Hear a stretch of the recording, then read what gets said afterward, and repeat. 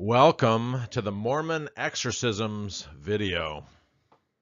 All right, it talks about evil spirits being cast out in Mormon scripture, in the D&C, in the Book of Mormon, and in the Bible, of course.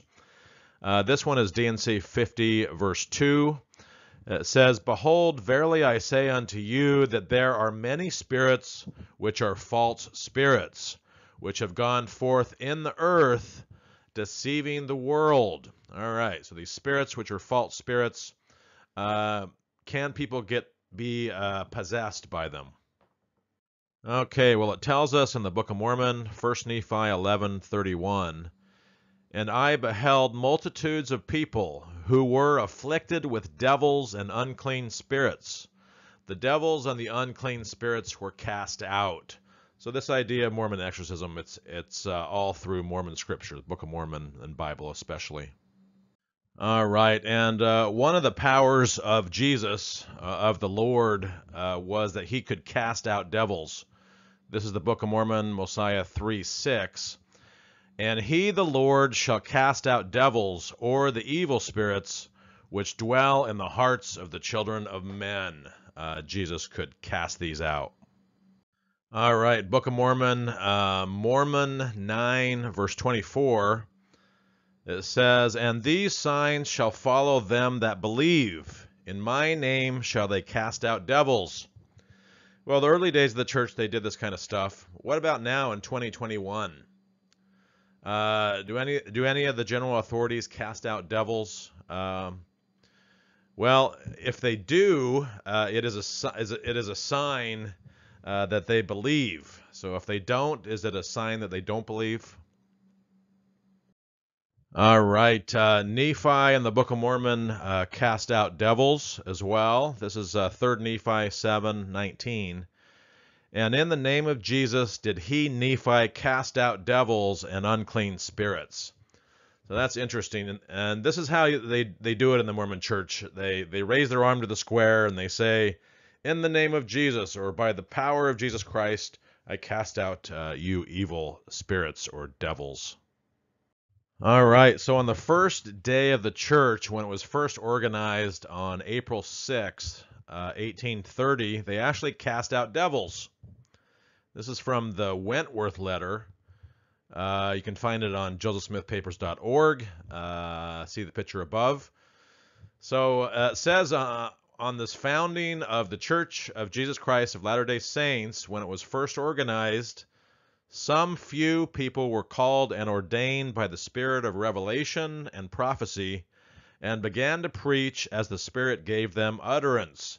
They saw visions and prophesied, devils were cast out, and the sick were healed by the laying on of hands. Well, does this kind of stuff happen anymore? All right, another revelation given to the prophet Joseph Smith. This is on December 7, 1830.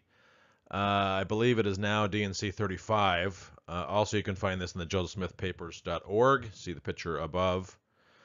Says in this revelation, "I am God, and mine arm is not shortened, and I will show miracles, signs, and wonders unto all who believe in my name. And whoso shall ask it in my name in faith, they shall cast out devils." All right, a little bit of information about Satan from the prophet Joseph Smith, February 16, 1832, vision/revelation in Hiram, Ohio. It's in the handwriting of Joseph Smith and Frederick G. Williams. You can find it on josephsmithpapers.org project, and I believe it is now D&C 76. So they say Satan is that old serpent, even the devil, who rebelled against God and sought to take the kingdom of our God and his Christ. Wherefore Satan maketh war with the saints of God, and encompass them round about. So Satan is at war with God and Christ and with the saints. Satan encompasseth the saints round about. So they're always kind of lurking, these evil spirits that followed Satan and Satan himself. They encompass the saints round about, and then we're going to get to other revelations where they actually possess the bodies of different saints. And here is a picture of Satan or Lucifer that showed up in the LDS Temple endowment. They believe that he's just basically a man. He is one of the children of God, actually. He's a child of God, and actually the brother to Jesus in Mormon theology. So this is kind of a representation of what he looks like according to Mormons. It's kind of blurry because it was all a secret footage that somebody got. All right, some more information about the powers of darkness and the adversary in the Joseph Smith history. You can find this again, josephsmithpapers.org. Joseph says, it seems as though the adversary was aware at a very early period of my life that I was destined to prove a disturber and an annoyer of his, Satan's kingdom. Else why should the powers of darkness combine against me? Why the opposition and the persecution that arose against me almost in my infancy? We won't get into all the reasons why he was persecuted. Polygamy, trying to establish the kingdom of God on earth through the Council of 50 and breaking different laws. But it's interesting, he says the powers of darkness combined against Joseph Smith. We'll go over his first vision account where Satan or these evil spirits kind of attack Joseph Smith. Okay, first example here of Joseph Smith casting out Satan. This is in a letter from Joseph Smith to his brother Hiram Smith, March 3rd and 4th, 1831, josephsmithpapers.org. So Joseph says, this morning, after being called out of my bed in the night to go a small distance, I went and had an awful struggle with Satan. But being armed with the power of God, he was cast out. And this woman is clothed in her right mind. I guess he's talking about Mark chapter 5, verse 15 in the Bible. The Lord worketh wonders in this land. So got up out of his bed, went a small distance, struggled with Satan, but was able to cast him out through the power of God. I guess he's talking about the Melchizedek priesthood, which I guess was restored by this time, although we really don't have a date for that. So interesting, an early account where there's going to be more. Okay, the Brigham Young apostolic ordination blessing. So when Brigham Young became an apostle, this was his ordination blessing. It was in Kirtland, February 14, 1835. Kirtland Council Minute Book, josephsmithpapers.org. So this one's regarding Brigham Young. In his blessing, it says, the holy priesthood is confirmed upon thee, Brigham Young, that you may do wonders in the name of Jesus, that you may cast out devils and heal the sick and raise the dead and open the eyes of the blind. Well, when new apostles get ordained in the modern day church in 2021, are they promised these same things? I kind of doubt it. Casting out devils, healing the sick, raising the dead, healing the blind. You don't see the modern day apostles doing this kind of stuff. All right, a little bit more information about the devil or Satan or Lucifer, whatever you want to call him. This is by the prophet Joseph Smith again in a sermon, January 5th, 1841, reported by William Clayton, his secretary. josephsmithpapers.org again. All right, so a sermon by Joseph. He says, we came to the earth that we might have a body. The great principle of happiness consists in having a body. The devil has no body, and herein is his punishment. He, the devil, is pleased when he can obtain the tabernacle or body of a man, being possessed by the devil or of an evil spirit. And when cast out by the Savior, he asked to go into the herd of swine, showing that he would prefer a swine's body to having none. And we're going to actually go through that whole story. That's the only part we're going to go through in the Bible about people being possessed, their bodies being possessed by the devil or by evil spirits. It's probably the best account in the Bible about this, but there's all kinds of different accounts in the Bible of casting out the devil and evil spirits. Okay, another sermon by the prophet Joseph Smith, May 21st, 1843, reported by Howard Corey, josephsmithpapers.org.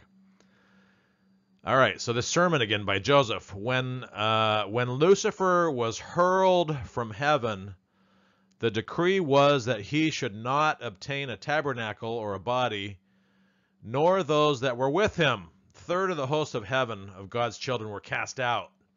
None of those were able to get bodies. But he was to go abroad upon the earth.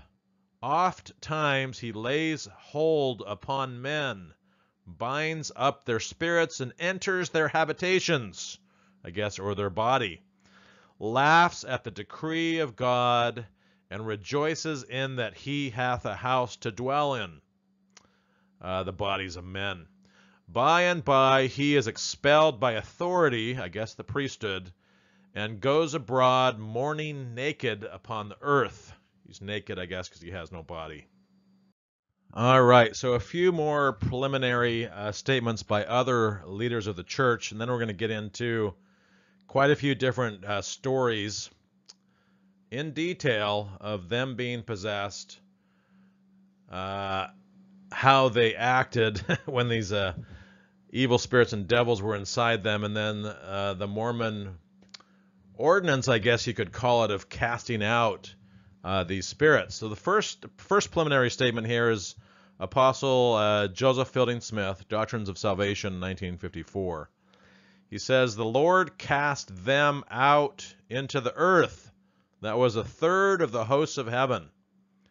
So if you figure there's been about 100 billion people live on the earth up until now, take a third of 100 billion, and those are all the ones that got cast out and followed Satan and had no bodies, and basically are sons of perdition and went to hell. A third of God's children, which is pretty shocking. They were cast out where they became the tempters of mankind. So they came here to earth. All those spirits, a third of the hosts of heaven, came to tempt mankind. At times, these fallen spirits steal possession of the bodies of men and women, overpowering the spirit who has a rightful ownership. So that kind of sucks. The evil spirit overpowers your own spirit and takes control of your body. Okay, another statement by the Apostle Joseph Fielding Smith. This is from his book, Man, His Origin and Destiny, 1954. He says, under some conditions, Satan has bound the bodies of individuals by his power. Bound their bodies. Tied them up. We have the evidence of such being true in this dispensation in which we now live. Satan bounding, controlling, I guess, tying up the bodies of individuals. Okay, Joseph Fielding Smith continues in the same source. There are scores of cases fully attested in our own day of demon influence and possession. Cases which were not caused by derangement of the mind. They weren't mentally ill.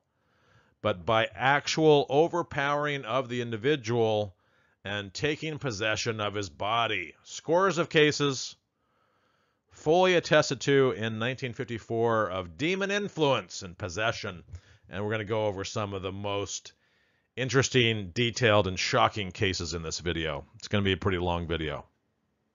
All right, a couple of statements here, preliminary statements by Bruce R. McConkie in his famous book, at least amongst the Mormons, Mormon Doctrine, 1958, first edition. Under the article under devils, plural devils, McConkie says, they were cast down to earth and have been forever denied physical bodies. That is the third of the hosts of heaven. This is a fact which causes them to seek habitation in the bodies of other persons. So they don't have their own bodies, these billions of people, which causes them to seek habitation in the bodies of other persons. All right, so what can we do about these poor, afflicted people who are possessed by Satan or evil spirits or by devils?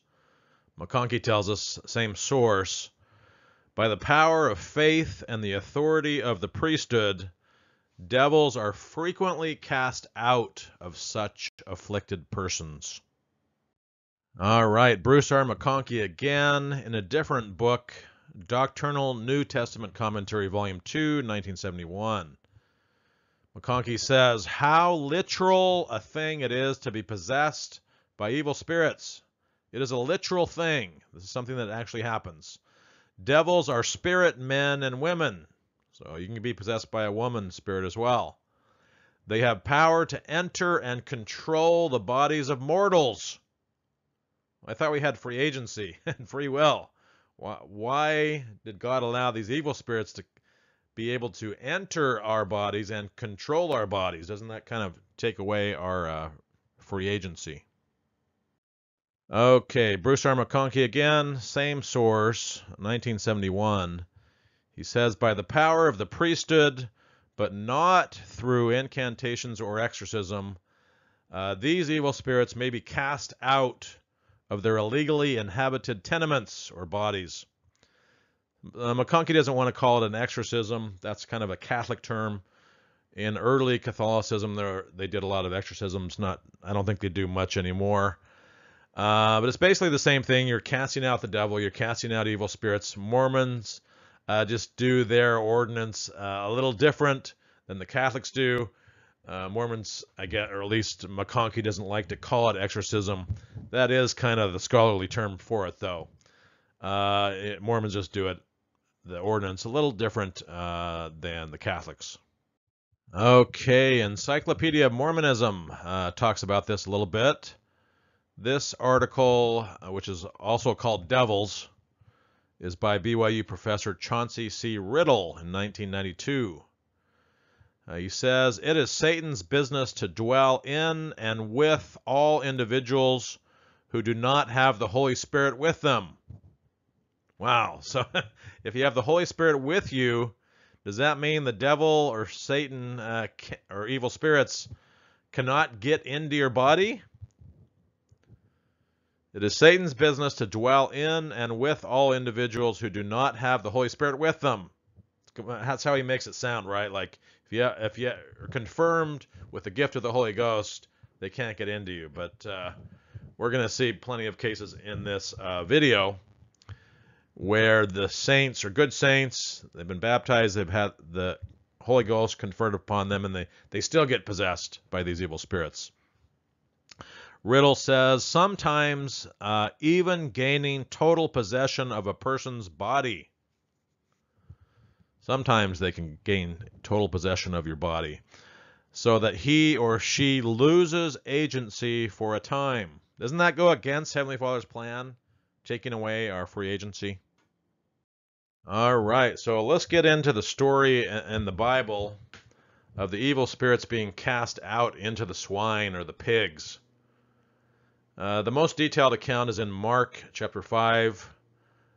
This information here is verses 1 and 2. I'm going to use the NIV version of the Bible, New International Version. Easier to understand, follow along in the story, and it's a more accurate translation. I won't go into all the reasons why. It just is. Research it for yourself. Mormon Church needs to switch from the KJV. So here in Mark chapter 5, it says, they went across the lake to the region of the Gerasenes. When Jesus got out of the boat, a man with an impure spirit came from the tombs to meet him. All right, so you kind of see this map here of where this took place. Near Gadara, the drowning of the pigs near the Sea of Galilee. All right, the story continues here, Mark chapter 5. This man lived in the tombs, and no one could bind him anymore, not even with a chain, for he had often been chained hand and foot, but he tore the chains apart and broke the irons on his feet. No one was strong enough to subdue him. Sounds like a guy suffering from mental illness. Okay, night and day among the tombs and in the hills he would cry out and cut himself with stones. When he saw Jesus from a distance, he ran and fell on his knees in front of him. Okay, the story continues.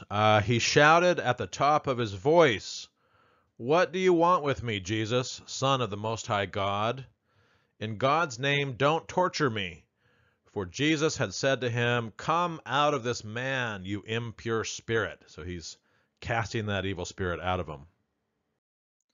And then Jesus asked him, "What is your name?" "My name is Legion," he replied, "for we are many." Many of these evil spirits, I guess. And he begged Jesus again and again not to send them out of the area. I guess not to send the evil spirits out of the area. A large herd of pigs was feeding on the nearby hillside. The demons begged Jesus, "Send us amongst the pigs. Allow us to go into them." And he, Jesus, gave them permission, and the impure spirits came out and went into the pigs. The herd, about 2,000 in number, rushed down the steep bank into the lake and were drowned. He gave them permission, and they came out and went into the pigs, about 2,000 of them, and were drowned. Kind of a waste of food, huh, unless they're able to get them out of the lake. And those tending the pigs ran off and reported this in the town and countryside, and the people went out to see what had happened. When they came to see Jesus, they saw the man who had been possessed by the legion of demons, apparently 2,000. He was sitting there dressed and in his right mind. So he wasn't acting mentally ill anymore, I guess. And they were afraid. Okay, those who had seen it told the people what had happened to the demon-possessed man, and told about the pigs as well. Then the people began to plead with Jesus to leave their region. I guess they were scared of him, I guess. Okay, as Jesus was getting into the boat, the man who had been demon-possessed begged to go with him. Okay, Jesus did not let him get on the boat, I guess, but said, "Go home to your own people and tell them how much the Lord has done for you and how he has had mercy on you." All right, so the man went away and began to tell in the Decapolis, or the 10 cities around about, how much Jesus had done for him, and all the people were amazed. So here's a map above here of the Decapolis. Not sure exactly which of these 10 cities are part of it, but it's in this area. All right, so that's the story of the evil spirits being cast into the herd of swine. That's all we're going to really go over in the Bible. There's plenty of other cases of casting out evil spirits in the Bible. That's just kind of one of the more famous ones. Let's get now to Joseph Smith's first vision. Pearl of Great Price, Joseph Smith History 1, verse 15. After I, Joseph Smith, had retired to the place where I had previously designed to go, having looked around me and finding myself alone, I kneeled down and began to offer up the desires of my heart to God. All right, so what happened next in the first vision? Something dark and scary. Joseph Smith said that he had scarcely done so when immediately I was seized upon by some power which entirely overcame me, and had such an astonishing influence over me as to bind my tongue so that I could not speak. So there's this evil power, this evil influence that had an astonishing influence over Joseph Smith that bound his tongue, taking away his free agency there so he can't talk. So, this would be scary, right? All right, so Joseph Smith continues. Thick darkness gathered around me, and it seemed to me for a time as if I were doomed to sudden destruction.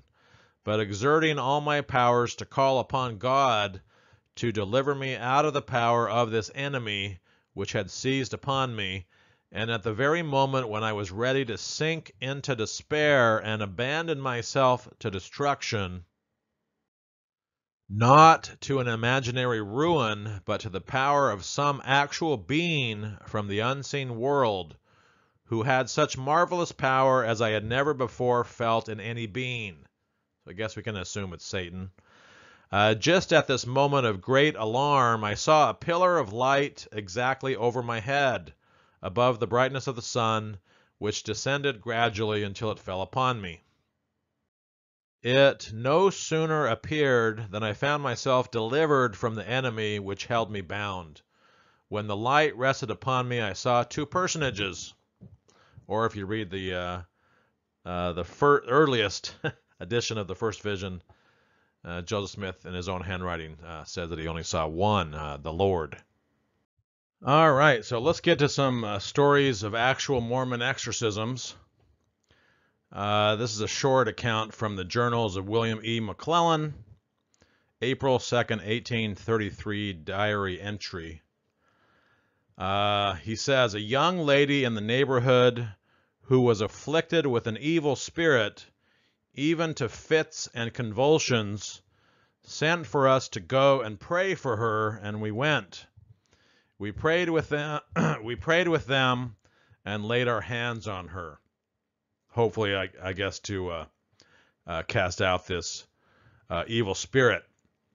It's interesting to note fits and convulsions are symptoms. Symptoms, is that right? Fits and convulsions are symptoms of seizures or epilepsy. So some of these early cases of this demon possession kind of stuff could be people having seizures or epilepsy. All right, another longer account. This is from the autobiography of Nancy Naomi Alexander Tracy. Typescript is in the Harold B. Lee Library at BYU. This occurred in 1834. It was a young lady named Emily Fuller. She had joined the church and was suddenly taken ill and went into convulsions. She got worse. She grew worse, and her frame was racked with cramping. So again, maybe seizures or epilepsy. All right, the account continues. It took 3 or 4 of us to keep her on the bed. The elders were away quite a distance, filling appointments. My husband was at home, but he only held the office of a deacon, the Aaronic priesthood. So consequently, he could not administer the ordinance of the laying on of hands to rebuke the destroyer. Didn't have a high enough priesthood calling, I guess. You need the Melchizedek priesthood, I'm assuming. And they would do it by laying on of hands. Other times they'll raise their arm to the square and say, in the name of Jesus Christ, I cast you out.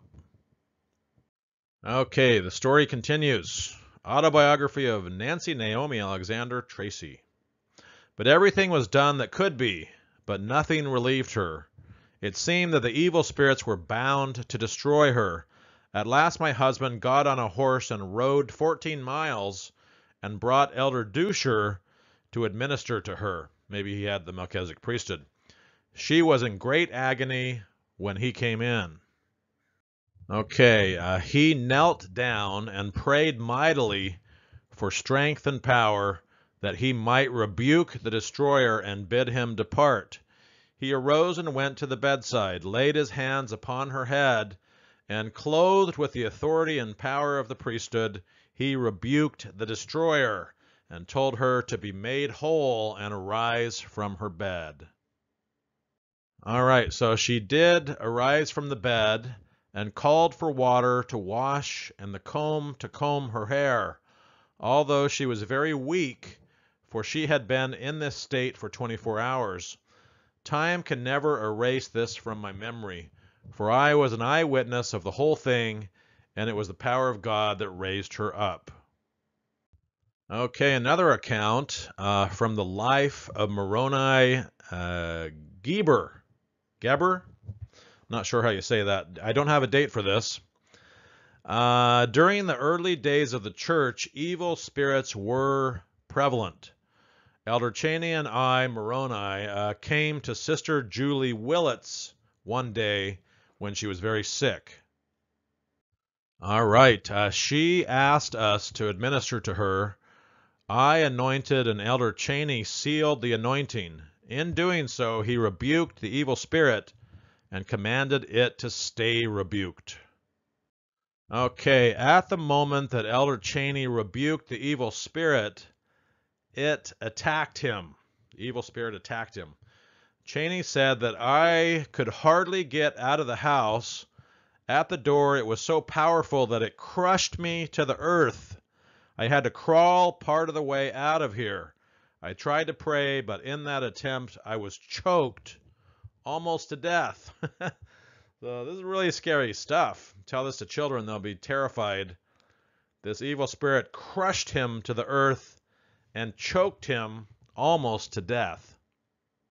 All right, the story of Apostle David W. Patten running into Bigfoot. This story was popularized in Spencer W. Kimball's book, The Miracle of Forgiveness. The original source for it is Lycurgus A. Wilson, The Life of David W. Patten, 1900. So we go to this early book, Life of David W. Patten, to get the full story here of what happened. But there is an exorcism or a casting out here of Bigfoot.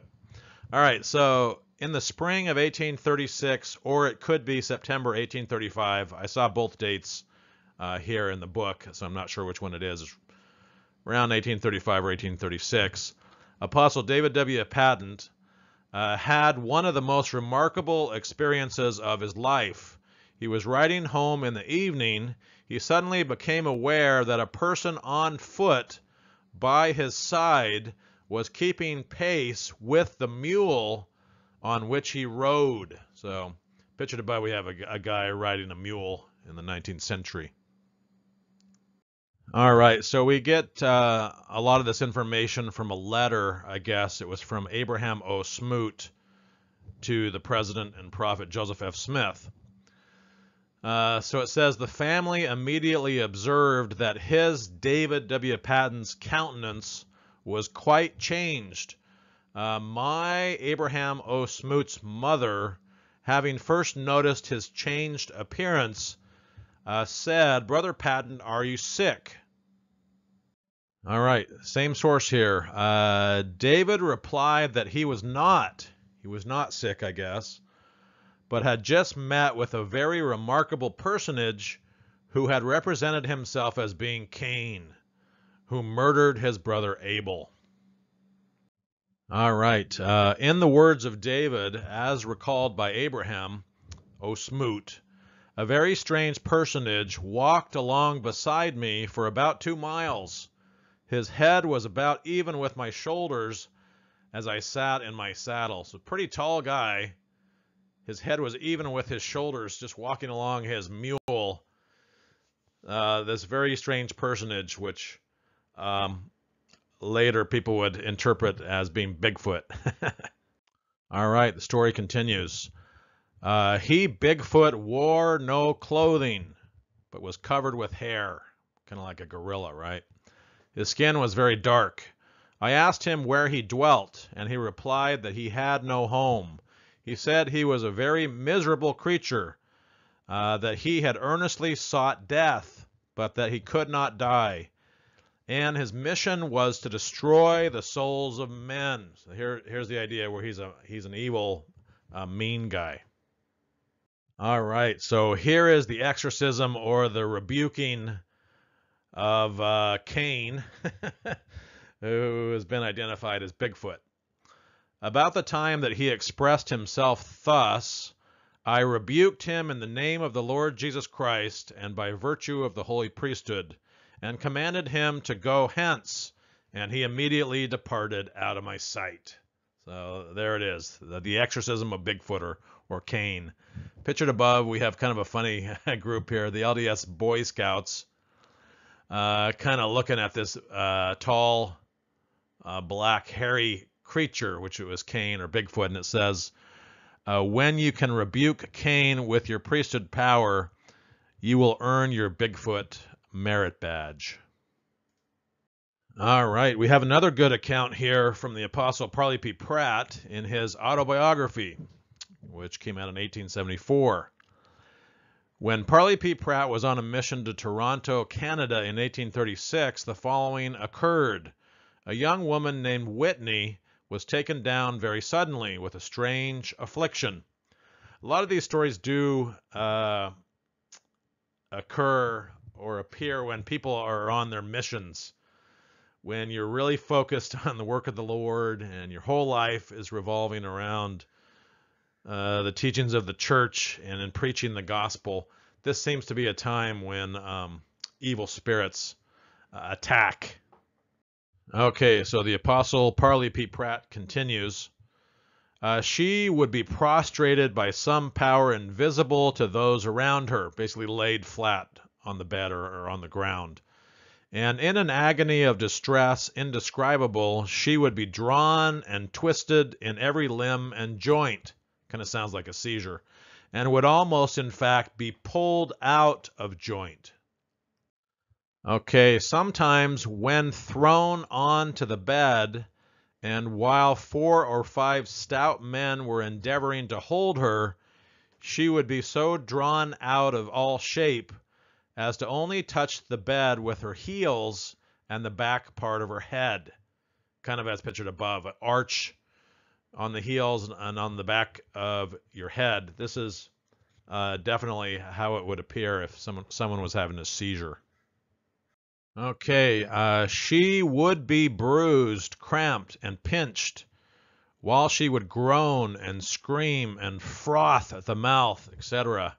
She often cried out that she could see 2 devils in human form who were thus operating upon her, and that she could hear them talk. All right, so the frothing at the mouth, again, that's another sign of seizure, as pictured above.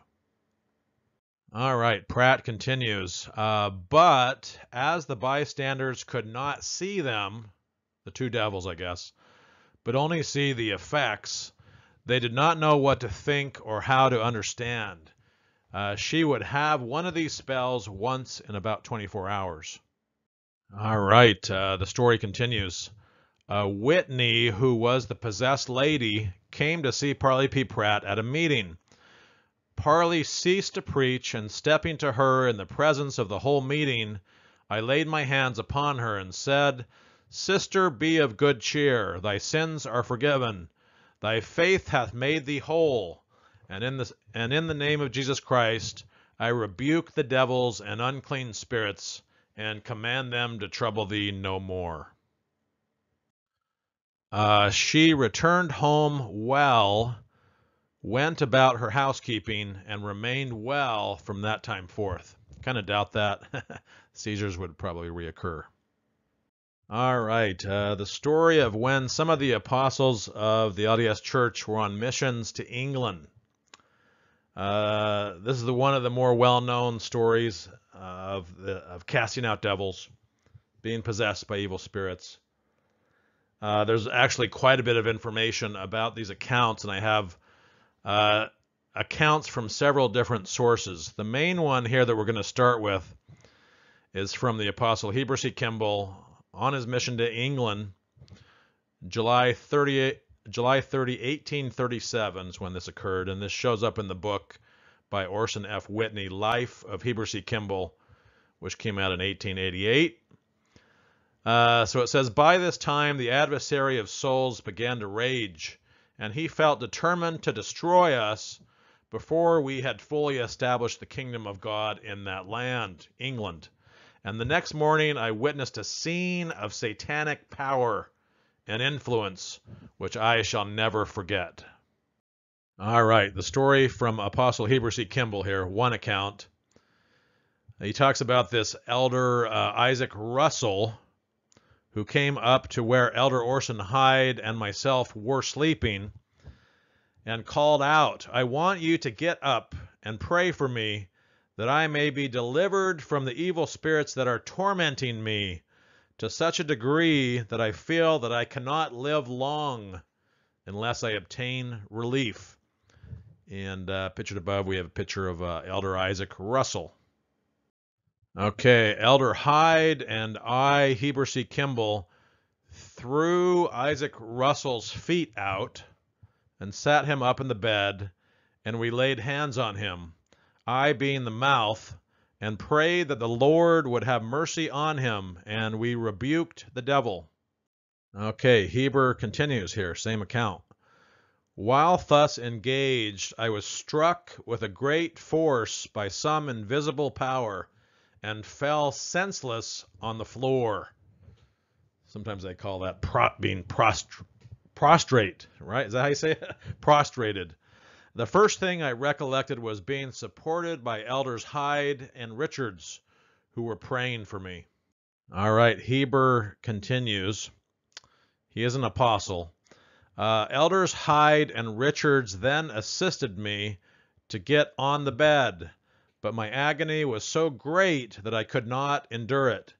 And I arose, bowed my knees, and prayed. I then arose and sat up on the bed, when a vision was opened to our minds. What kind of a vision was this? Is it something they actually saw with their physical eyes? Is it something they saw with their spiritual eyes in their mind? So he says a vision was opened up to our minds. It's probably talking about second sight or a spiritual vision. All right, the story continues. We would distinctly see the evil spirits who foamed and gnashed their teeth at us. We gazed upon them about an hour and a half. Space appeared before us, and we saw the devils coming in legions, that is, many, with their leaders, who came within a few feet of us. All right, the evil spirits came towards us like armies rushing to battle.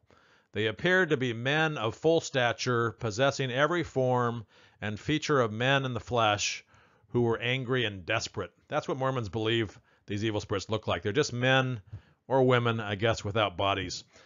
And I shall never forget the vindictive malignity depicted on their countenances as they looked me in the eye. Okay, Heber continues. On his mission to England, 1837. Any attempt to paint the scene which then presented itself, or portray their malice and enmity, would be vain. I perspired exceedingly, my clothes becoming as wet as if I had been taken out of the river. All right, I, Heber, felt excessive pain and was in the greatest distress for some time. I cannot even look back on the scene without feelings of horror. Yet by it I learned the power of the adversary, his enmity against the servants of God, and got some understanding of the invisible world. All right, we distinctly heard the spirits talk and express their wrath and hellish designs against us. However, the Lord delivered us from them and blessed us exceedingly that day. All right, we next have the account of Apostle Orson Hyde, who was at this scene. He was also on his mission to England in 1837. It's in the same source here, Orson F. Whitney, Life of Heber C. Kimball, 1888. So Orson Hyde says, every circumstance that occurred at that scene of devils is just as fresh in my recollection at this moment as it was at the moment of its occurrence, and will ever remain so. So it definitely made an impression. Okay, so the Apostle Orson Hyde continues the account. After Heber C. Kimball was overcome by them, the evil spirits, and had fallen, their awful rush upon me with knives, threats, imprecations or spoken curses, and hellish grins amply convinced me that they were no friends of mine. So I don't know if Orson is saying he's seeing this with his spiritual eyes. Probably. He sees them rushing upon him with knives. Are they real knives? They're going to cut their necks. It doesn't sound like it, but he sees them with knives, threats, imprecations, or spoken curses, and hellish grins. So it's really frightening stuff. All right. Apostle Orson Hyde continues. While Heber C. Kimball was apparently senseless and lifeless on the floor and upon the bed, I stood between you and the devils and fought them and contended with them face to face. So he's kind of protecting Heber C. Kimball here, fighting the devils. How do you fight somebody that doesn't have a body, though? It's kind of weird. Until they began to diminish in number and to retreat from the room. All right. The last imp, which is a small, mischievous devil, the last imp that left turned around to me as he was going out and said, as if to apologize and appease my determined opposition to them, I never said anything against you. So this last imp, this small, mischievous devil, on his way out, I guess, said, I never said anything against you. Why did he say that? Okay, Orson continues here, same source. I replied to him thus, it matters not to me whether you have or have not. You are a liar from the beginning. In the name of Jesus Christ, depart. And he immediately left, and the room was clear. That closed the scene of devils for that time. All right, same scene here from a different source. This is Joseph Fielding's diary, August 8, 1837. Goes into a lot of detail about what was happening here with Brother Isaac Russell. Of course, Joseph Fielding is on his mission to England, just like Heber and Orson were. This is not the Joseph Fielding Smith that you're probably more familiar with, or it's not Joseph F. Smith. I think it's some different guy who was on his mission. I don't think he ever became a general authority. So he says, Brother Russell has been for a long time grievously afflicted by the devil or by evil spirits, perhaps 2 or 3 years. I was well acquainted with his state. He was so afflicted at one time that he was not fit to be left alone. All right, so the account from Joseph Fielding's diary, 1837. So this is happening at the same time, I guess, right along the same time. All right, so he says, he said that 4 or more devils were in him, and imagined that by hanging down his head, he should void them. See picture above. He would sit on a chair and put his hands under his feet and his head as low as he could get it. Sounds like somebody may be suffering from mental illness. Okay, Joseph Fielding continues in his diary, 1837. This we believe to be a stratagem of the devil, if possible, to deprive him of his senses. We therefore determine not to let him act thus. I guess putting his head way down low. He then endeavored to get away from us. Okay, I was twice called to leave my work and seek him in the woods, and he was much grieved at my requiring him to come home. It seemed plain to me that the devil designed to destroy him if possible, but he did not still believe that he was possessed with devils. Okay, so Joseph Fielding continues here in his diary. He was spiritual and quite rational. I guess we're still talking about Isaac Russell. We know of no precedent for such a case. His family were in great trouble. His wife was near being confined, and he himself attending to no business, and in such a state that his mother at one time proposed putting on him a straight waistcoat, as it was called. What is a straight waistcoat? Well, that's a 19th century term for straitjacket. Like a straitjacket, but longer, Kind of goes down past the waist, I guess. Kind of as pictured above here. So this is a guy that doesn't seem to be well in his mind. He seems to be suffering from some sort of a mental illness. And what did it say? His wife, too, was near being confined. So maybe his wife was having some mental illness as well. Okay, the account continues. This we were unwilling to do. We spent much time in prayer with him, but to no purpose. He would often say that by such a time, perhaps a few hours, he should die.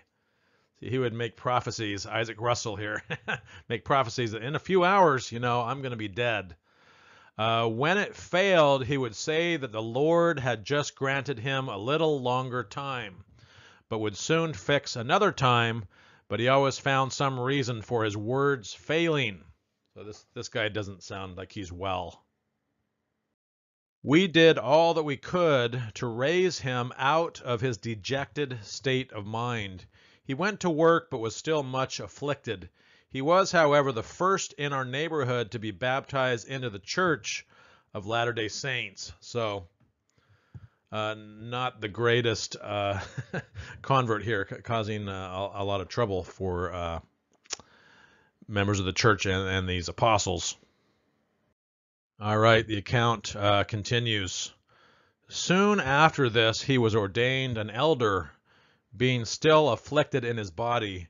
As he said, the evil spirits would sometimes press him, sometimes as if they would scratch him, etc. Again, I ask the question, how does an evil spirit with no body, how do they scratch you? All right. In the night, the spirits, would, while in his sleep, present to his mind various figures, sometimes to tempt him, sometimes to alarm him, and sometimes as a combatant. He got but little sleep and became bowed down. All right. Early on Sunday morning, by daylight, having been much troubled through the night, he rose and went up to Elder Kimball's and Hyde to get them to pray with him. All right. Brother Hyde got up, and they both laid their hands on him and began to rebuke the spirits. While Heber C. Kimball was praying, his speech began to falter, and he was thrown down on the floor and was in great agony, so that the sweat ran down his face. All right. All in an instant, Isaac Russell said that it appeared as if every part of his body was distorted, etc., to the utmost. It would have deprived him, he thought, of life in a few minutes, but Brother Hyde and Kimball lifted him onto the bed, laid their hands on him, and rebuked the evil spirits. All right, but he did not fully recover from its effects for a day or two. Brother Hyde also received a severe gripe on one thigh. They could hear a sound from them, that is, from the evil spirits, like the grating of teeth, quite plainly. All right. All of this appeared to be to prevent Brother Russell from preaching according to appointment that day in the marketplace. This design, however, was frustrated. Brother Russell preached, and Brother Goodson bore testimony after him. All right. On Sunday night, Brother Russell was again greatly troubled in the same manner. This was a reoccurring thing. And got Brother Richards, who slept with him, to go up to Brother Kimball and Hyde and request them to come down to his relief. All right. About this time, as Brother Hyde declared, as he and Brother Kimball were lying in bed, himself being awake, he saw, as it were, a host of those foul spirits, not on the floor, but as it were in the midst of the room, in various shapes and forms. Some of them were like naked women, misshapen and ugly. Some were like cats with half a head, etc., and others half of one creature and half of another. The most miserable and disgusting appearances that one could possibly imagine. All right, the story continues. They, however, kept their distance, but turned their heads towards Brother Hyde. One was looking at him and said distinctly, but with a murmuring tone, slowly demure, that I never spoke against you. Supposedly one of the evil spirits said that to Brother Orson Hyde, and Hyde had also mentioned that. All right, Joseph Fielding continues. He said that there seemed to be a legion or a great number of these evil spirits. He was alarmed, but very much disgusted. He could scarcely bear to speak of them. The confusion and disorder of these creatures identifies them with the spirit that inspired the famous French prophets, and I don't know much about them. Okay, they have not properly understood the operation of the Spirit of God. In many cases, it is plain that individuals have been inspired, and it was not known whether it was a good or an evil spirit. But since the Lord has again bestowed on men the gift of the Holy Ghost, they may clearly discern between the two spirits. Okay, upon the whole, we got considerable instructions from the maneuvers of the devil. They learned about him. The spirit of the devil produces confusion, disorder, and misery. The Spirit of God produces calmness, order, and happiness. If we never before knew that there were evil spirits, we did now. All right, so that's the end of our account from Joseph Fielding's diary. We're now going to go to some speeches. This one by the Apostle and in the First Presidency, Heber C. Kimball, Journal of Discourses, March 2nd, 1856. So a number of years later, this supposedly occurred, like I said, in 1837. We're now in 1856. But they're going to talk about it. Heber's going to talk about it. I believe Brigham Young is going to talk about it, and so we get some more information here. The night previous to my going forward to baptize Brother Watt and 8 others, I had a vision of the infernal world. So that's probably a vision in his mind's eye. All right, so Heber continues. I saw legions or a great number of wicked spirits that night, as plain as I now see you, and they came as near to me as you now are, and company after company of them rushed towards me. All right, he continues. Brother Hyde and Brother Richards also saw them. It was near the break of day, and I looked upon them as I now look upon you. He's speaking to the saints in Utah. They came when I was laying hands upon Brother Isaac Russell. All right, the wicked spirits got him to the door of the room. I did not see them until after that took place, and soon afterwards I lay prostrate upon the floor. That was in England. They struggled and exerted all their power and influence. I was shown those spirits as plainly as ever I saw anything. I was thinking that those spirits were just as much on hand to perplex this people as they were on hand there. So a lot of evil spirits on hand in the Utah Territory to perplex people, just as they were in England. I saw their hands, their eyes, and every feature of their faces, the hair on their heads and their ears. In short, they had full-formed bodies. Okay, the evil spirits can rush as an army going to battle. For the evil spirits came upon me and Brother Hyde in that way. There is one circumstance in the visit of those evil spirits that I would not tell if Brother Hyde had not often told it himself. All right, they spoke and said to Brother Hyde, "We have nothing against you." No, but I, Heber, was the lad that they were after. I mention this to show that the devil is an enemy to me. So They're more after Heber than they were Hyde, and he kind of wears this as a badge of honor, right? The devil was a special enemy to Heber, probably because Heber had so much spiritual power, right?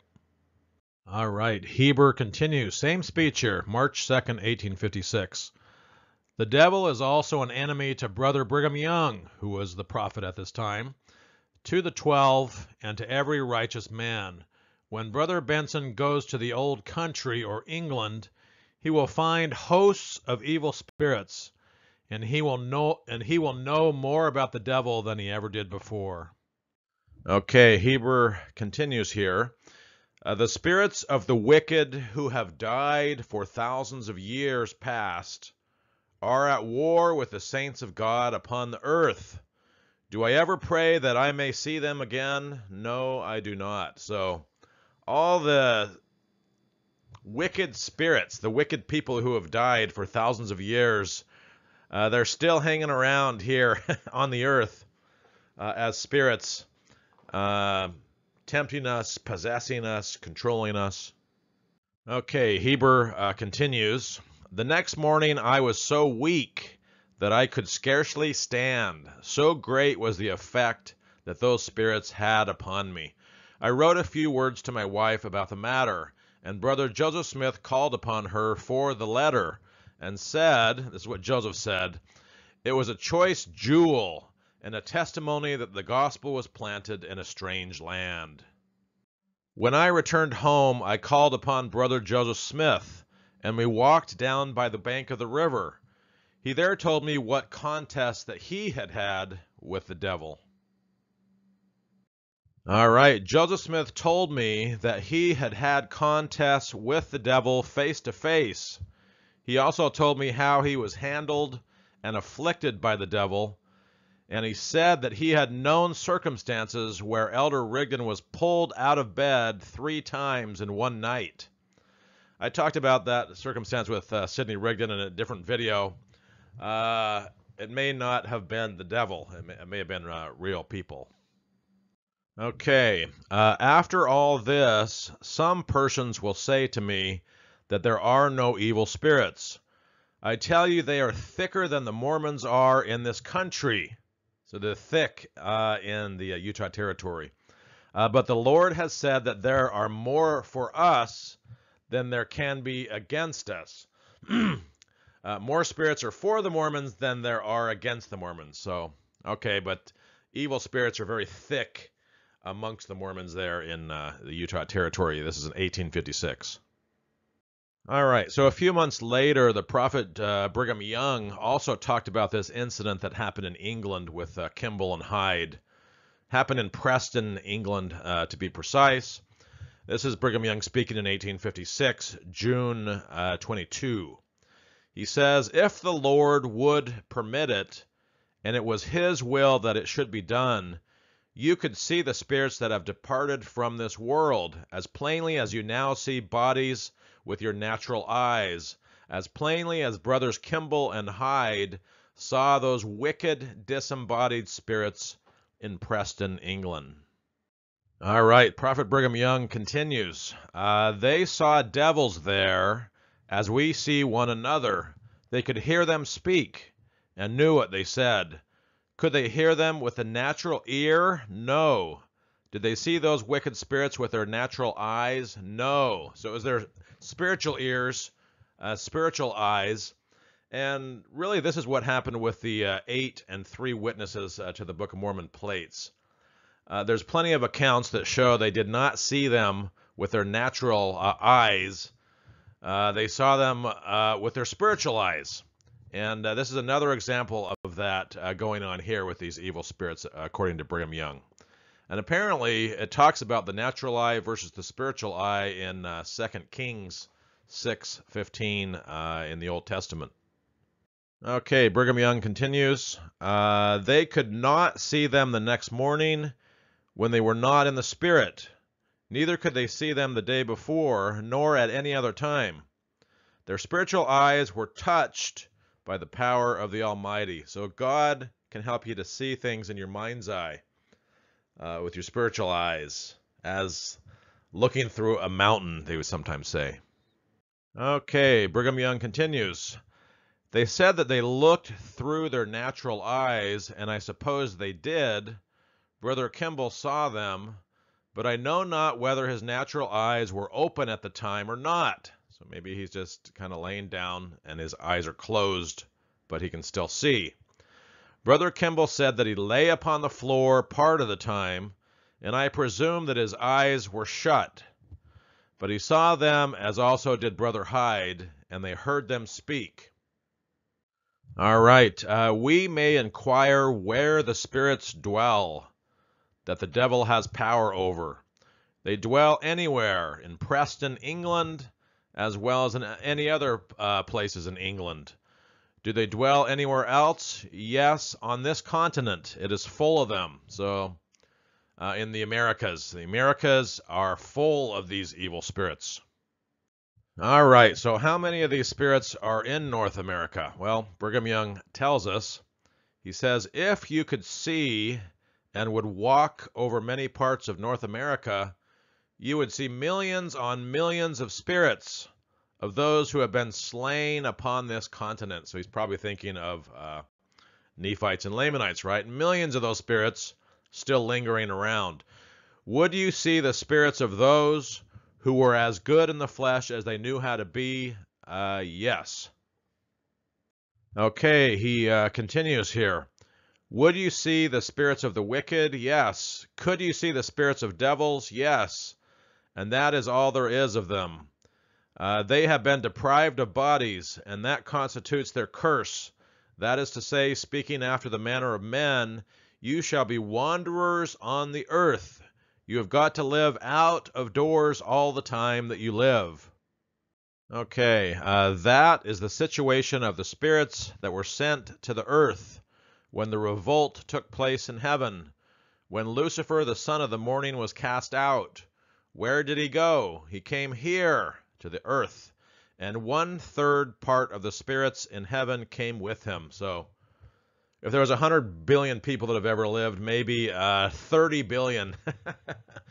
These are the 1/3 part of the spirits of heaven, and the evil spirits. Okay, Prophet Brigham Young continues here. June 22nd, 1856, speaking to the church. The evil spirits are always trying to get possession of the bodies of human beings.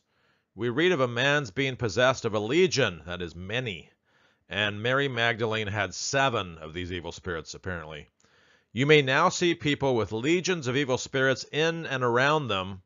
There are men who walk our streets that have more than 100 devils in them and round about them, prompting them to all manner of evil. That's pretty terrifying, to hear this kind of stuff being spoken of in general conference, basically.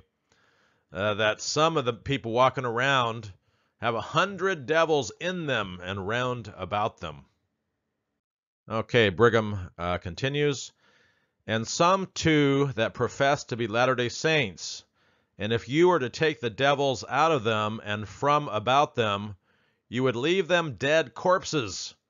For I believe there would be nothing left of them. So that some of these Latter-day Saints, I guess, have been totally taken over. Their bodies have totally been taken over by the devils. If you were to take out all these devils, you would leave them dead corpses. Terrifying stuff. All right, so it was a different church back in 1856. It was a church full of hellfire and brimstone. A lot of fear, scaring people to obey the leaders of the church.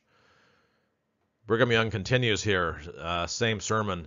You can see the acts of these evil spirits in every place. The whole country is full of them. The whole earth is alive with them. And they are continually trying to get into the tabernacles of the human family. All right, this kind of a crazy sermon continues. Well, these evil spirits are ready to prompt you. Do they prompt us? Yeah, I guess he's saying, do they prompt the general authorities? Yes. And I could put my hands on 12 of them while I have been on this stand. They are here on this stand. So while he's standing up speaking in front of the church, he says, I could put my hands on 12 of these evil spirits that are hanging around right near the stand where he's speaking. Could we do without the devils? No, we could not get along without them. They are here, and they suggest this, that, and the other. All right, so about a week later, Apostle and in the First Presidency, Heber C. Kimball gives another sermon, and again, he's talking about these evil spirits in England. He says, Where will those go to that reject this gospel? They will remain where they are in hell, fire and brimstone, where my spirit was for a short time when I was in England. All right, the Apostle Heber continues, Where was my body during that brief period? It was in Preston, England, on the corner of Wilford Street. See picture above. But my spirit could see and observe those evil spirits as plainly as it ever will after I die. His spirit could see it. See, so it's his spiritual eyes. Legions of disembodied evil spirits came against me, organized in companies, that they might have more power, but they had not power over me to any great extent because of the power that was in and sustaining me. And he'd probably say that is the priesthood power. Okay, he continues. I had the priesthood, and the power of it was upon me. Oh, I guess that, eh? I saw the invisible world of the condemned spirits, those who were opposed to me and to this work, and to the lifting up of the standard of Christ in that country of England. Okay, did I at the same time see or have a vision of the angels of God, of his legions? No, I did not. So he did not see the angels. Though they were there and stood in defense of me and my brethren, and I knew it. All right. Not that there was any very great virtue in me, but there was virtue in the priesthood and the apostleship which I held, and God would and did defend, and the evil spirits were dispersed by the power of God. All right, some more scare tactics here from the Apostle and in the First Presidency, Heber C. Kimball, 1856. Some people suppose that when they leave this state of existence, they are going into the paradise of God. But if they do not overcome evil and subject themselves to the will of God and to him that is appointed to lead us here in the flesh, aka Brigham Young, they will become subject to those wicked spirits. Okay, Heber continues. Angels will not come by legions to defend those whose faith fails them when the destroyer comes, or Satan. But he will be permitted to waste the wicked. More of that fire and brimstone. I never said that I ever saw an angel from God, though I have dreamed about them. So kind of his spiritual eyes again.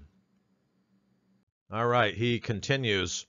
Neither did I see those evil spirits with my natural eyes, nor was I at the time asleep, but I saw them after I was laid prostrate upon the floor. Neither did I see those evil spirits with my natural eyes. Same thing happened with the 8 and 3 witnesses. All right, he tells us a little more of this experience in England. When I recovered, I sat upon the bed, thinking and reflecting upon what had passed. And all at once my vision was opened, and the walls of the building were no obstruction to my seeing. He could see through walls. For I saw nothing but the visions that presented themselves. Okay, Heber continues. Why did not the walls obstruct my view? Because my spirit could look through the walls of that house. For I looked with that spirit, element, and power with which angels look. All right, so about 5 or 6 months later, November 29, 1856, Apostle and in the First Presidency, Jedediah M. Grant was very sick. He had a sick night with pneumonia, the worst that he has had since he has been sick. The devil worked all night to kill his body, and this is according to the Apostle Wilford Woodruff in his journal.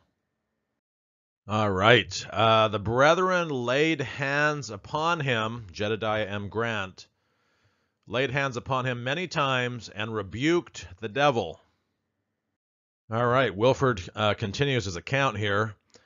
The devil would lay upon him a strong hand from his feet to his head, all through his limbs and stomach, and a rib at a time.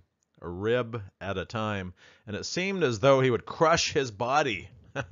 The devil was going to crush Jedediah. All right, going to war with Satan. Wilford Woodruff account of Jedediah M. Grant.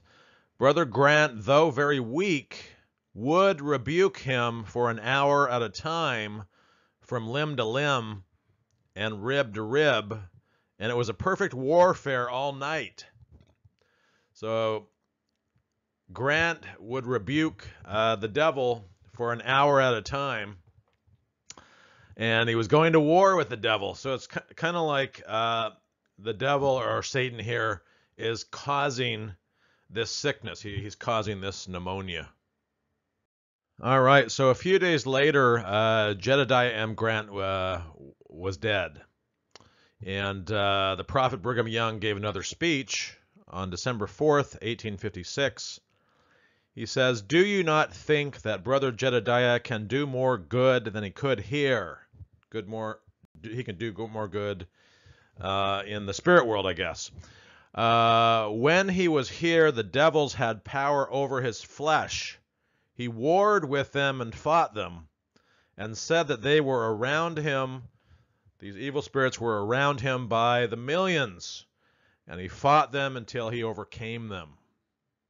All right, so the prophet Brigham Young continues here, December 4th, 1856, sermon entitled "On the Death of President Jedediah M. Grant." And Brigham Young says something pretty remarkable here, basically saying that all sickness and disease is caused by the devil. So he says, "You never felt a pain and an ache, or felt disagreeable or uncomfortable in your bodies and minds, but what an evil spirit was present causing it."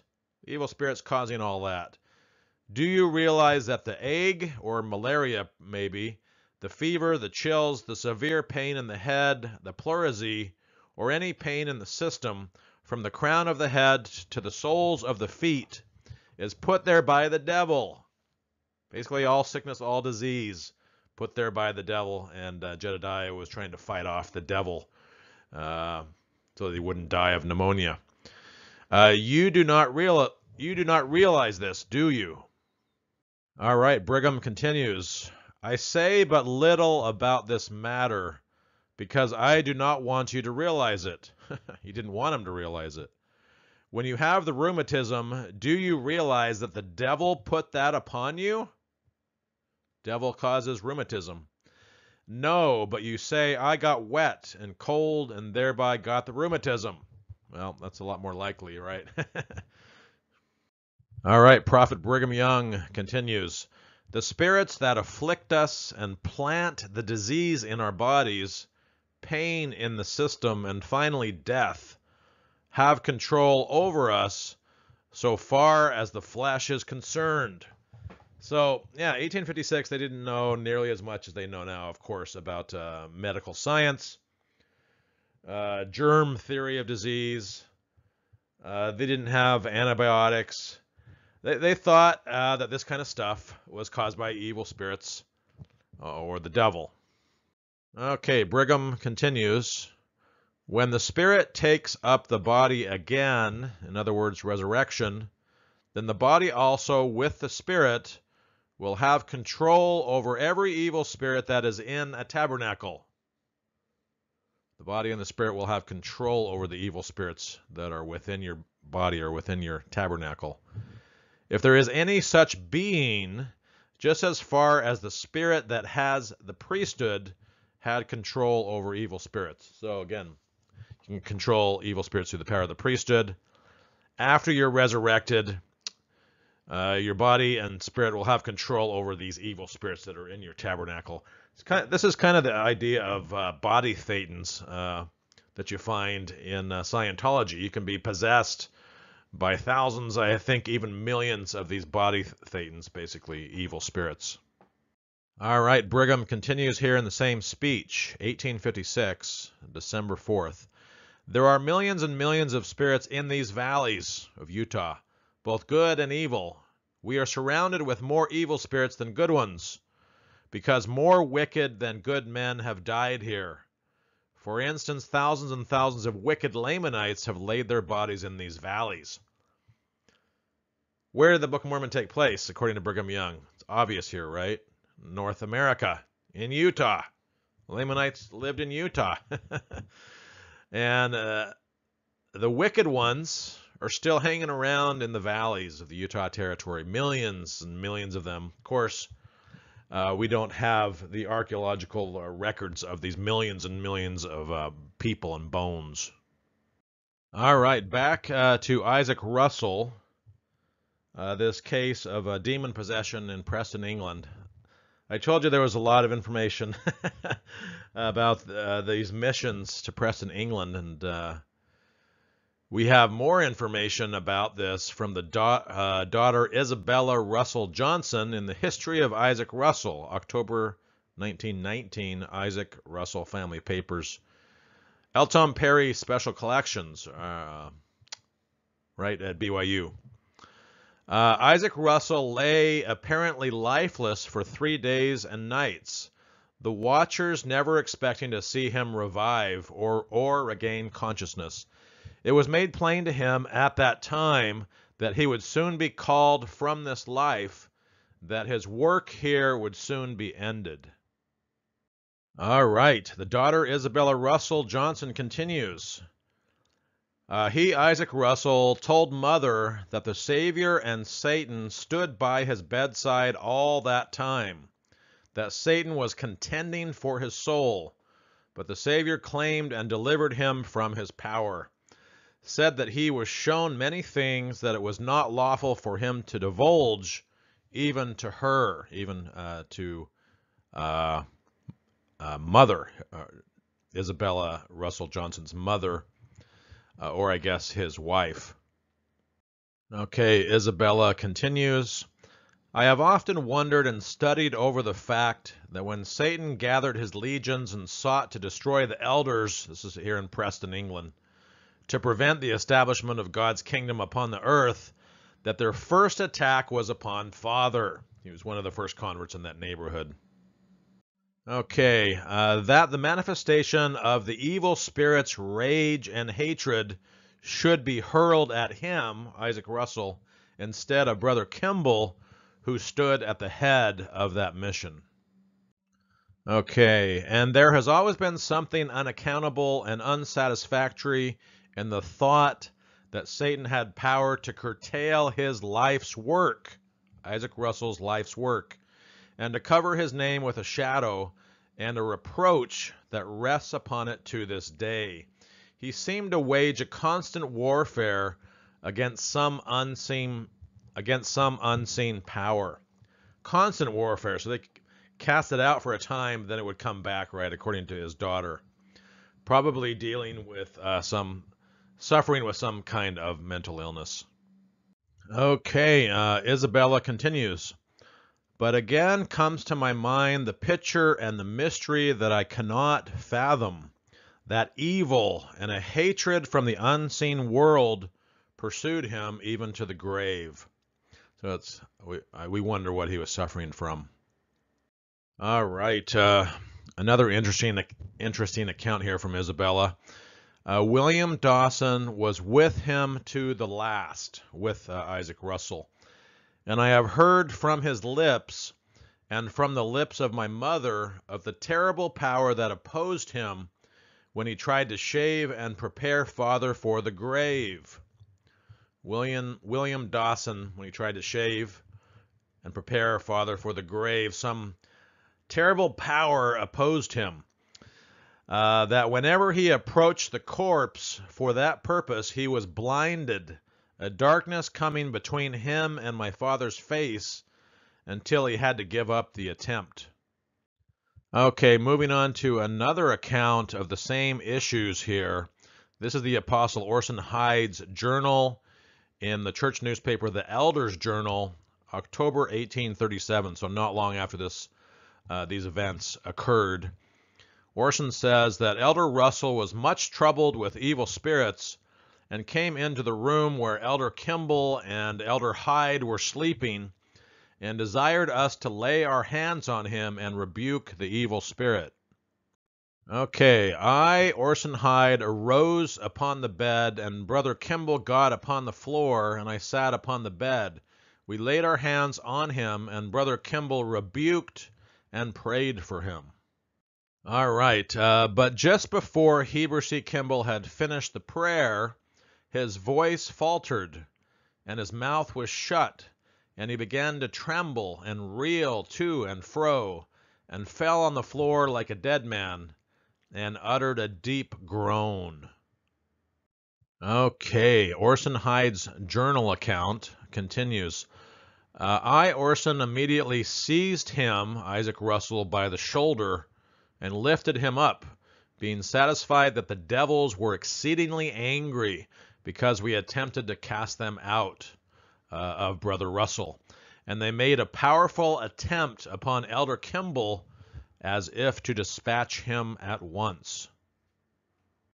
Okay, they struck Heber senseless, I guess the evil spirits, and he fell to the floor. Brother Russell and myself then laid our hands on Elder Kimball and rebuked the evil spirits in the name of Jesus Christ, and immediately he recovered his strength in part so as to get up. Cast them out of one person, they go into another. Okay, the sweat began to roll from Heber C. Kimball most powerfully. The sweat began to soak him, and he was almost as wet as if he had been taken out of the water. We could very sensibly hear the evil spirits rage and foam out their shame. Brother Kimball was quite weak for a day or two after. Okay, the Apostle Orson Hyde continues. It seems that the devils are determined to destroy us and prevent the truth from being declared in England. The devil was mad because I was going to baptize, and he wanted to destroy me, that I should not do those things that the Lord sent me to do. Okay, so in the same edition of the Elder's Journal, October 1837, the Apostle Heber C. Kimball gives another account as well. We had a great struggle to deliver ourselves from his hands. When they left Brother Russell, they pitched upon me, Heber, and when they left me, they fell upon Brother Hyde, for we could hear them gnash their teeth upon us. All right, some more information from the Apostle Heber C. Kimball back in that book, Life of Heber C. Kimball, 1888.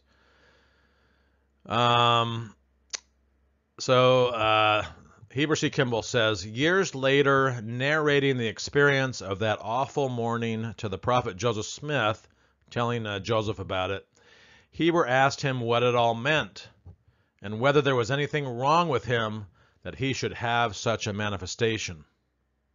All right, so what was Joseph Smith's reply? He says, no, Brother Heber, nothing wrong with you. At that time you were nigh unto the Lord. There was only a veil between you and him, but you could not see him. When I heard of it, it gave me great joy, for I knew that the work of God was taking root in that land of England. Okay, so Joseph Smith further explains here, same book, Life of Heber C. Kimball. It was this that caused the devil to make a struggle to kill you. Joseph then related some of his own experience and many contests that he had had with the evil one, and said the nearer a person approaches the Lord, a greater power will be manifested by the adversary to prevent the accomplishment of his purposes. So basically, spreading the gospel through England, that's what caused the devil to make a struggle to kill you, Heber. All right, so we're finally done with Preston, England. Let's move on to another account. This shows up in the autobiography of John Pulsipher. He lived from 1827 to 1891. You can find it at boap.org. This occurred in 1838 in Dayton, Ohio. See the picture above for 19th century picture. The devil entered our camp and got possession of one of the sisters. She was in awful pain and talked all the time, and some of the time she talked in rhyme. The elders administered to her. All right, John Pulsipher continues here about this 1838 account in Dayton, Ohio. The evil spirits left her and entered another person, and on being rebuked again would enter another person, and so continued a good part of the night. Get them out of one, they go into another. But when the devil was commanded in the name of Jesus Christ to leave the camp, he went and was very mad. Devil was very mad. Okay, the devil went through the whole camp making a roaring noise, knocked over chairs, broke table legs, and made awful work. All right, let's go to a different account from Lorenzo Brown, the account of the healing of Sister Crosby. Church History Library. This is an account from early 1839. On this day passed a marvelous scene before the elders of Israel, vis-a-vis Benjamin Brown, Henry Moore, and Melvin Brown, who was called to cast out devils which had entered Sister Crosby. Okay, Lorenzo's account continues. The healing of Sister Crosby. After praying and fasting 17 hours by the power of the Holy Ghost, one of these evil spirits was cast out, which was seen and felt, for he attacked all of us. One of the devils shook Brother Brown on the side and in the face, seized Brother Moore on the arms, which made them sore for some time, also Brother Melvin on the shoulders and on the arms. How do these disembodied spirits physically harm people? All right, Lorenzo's account continues, early 1839. Brother Melvin could but just stand. His arms was sore for some time. The devil was seen in the room for some time, and at length entered into Brother Melvin. The devil entered into Brother Melvin with such power that it seemed as he would be pressed to death. Okay, Brother Melvin could not speak, but made signs when we laid hands on him, and we cast the devil out in the name of Jesus Christ. When the devil came out, he came snarling like a dog. All right, Lorenzo continues. On the 18th, we cast out 37 demons in a variety of forms and noises, some like dogs, cats, hogs, pigs, and snakes. So quite a variety here of these 37 demons that were cast out. All right, these were seen and heard by many of the saints. The room became darkened like a mist, and the smell was like brimstone, and more filthy it affected our eyes, so that we had to wash them. Okay, Lorenzo continues. Our mouths were much affected. Some heard noises like thunder, and saw it lightning. Thunder and lightning. Some were punched in the face. These are some pretty nasty spirits. Pictured above, we have a guy getting punched in the face on the Pantera album, Vulgar Display of Power. I dedicate this slide, Pantera, to my friend Brandon Atkinson. Okay, others were punched in the arms. Others heard him gnash with his teeth. So there were many witnesses, both men and women, in the Lord Jesus Christ. All right. We get a different account here of the same events from Benjamin Brown. Testimonies for the Truth in the book Gems for the Young Folks, 1881. So this is for the young kids. I'm not sure how young it goes down to. But at least teenagers. These kind of stories will scare the crap out of the youth of the church. So Benjamin Brown, he's talking about the same lady here.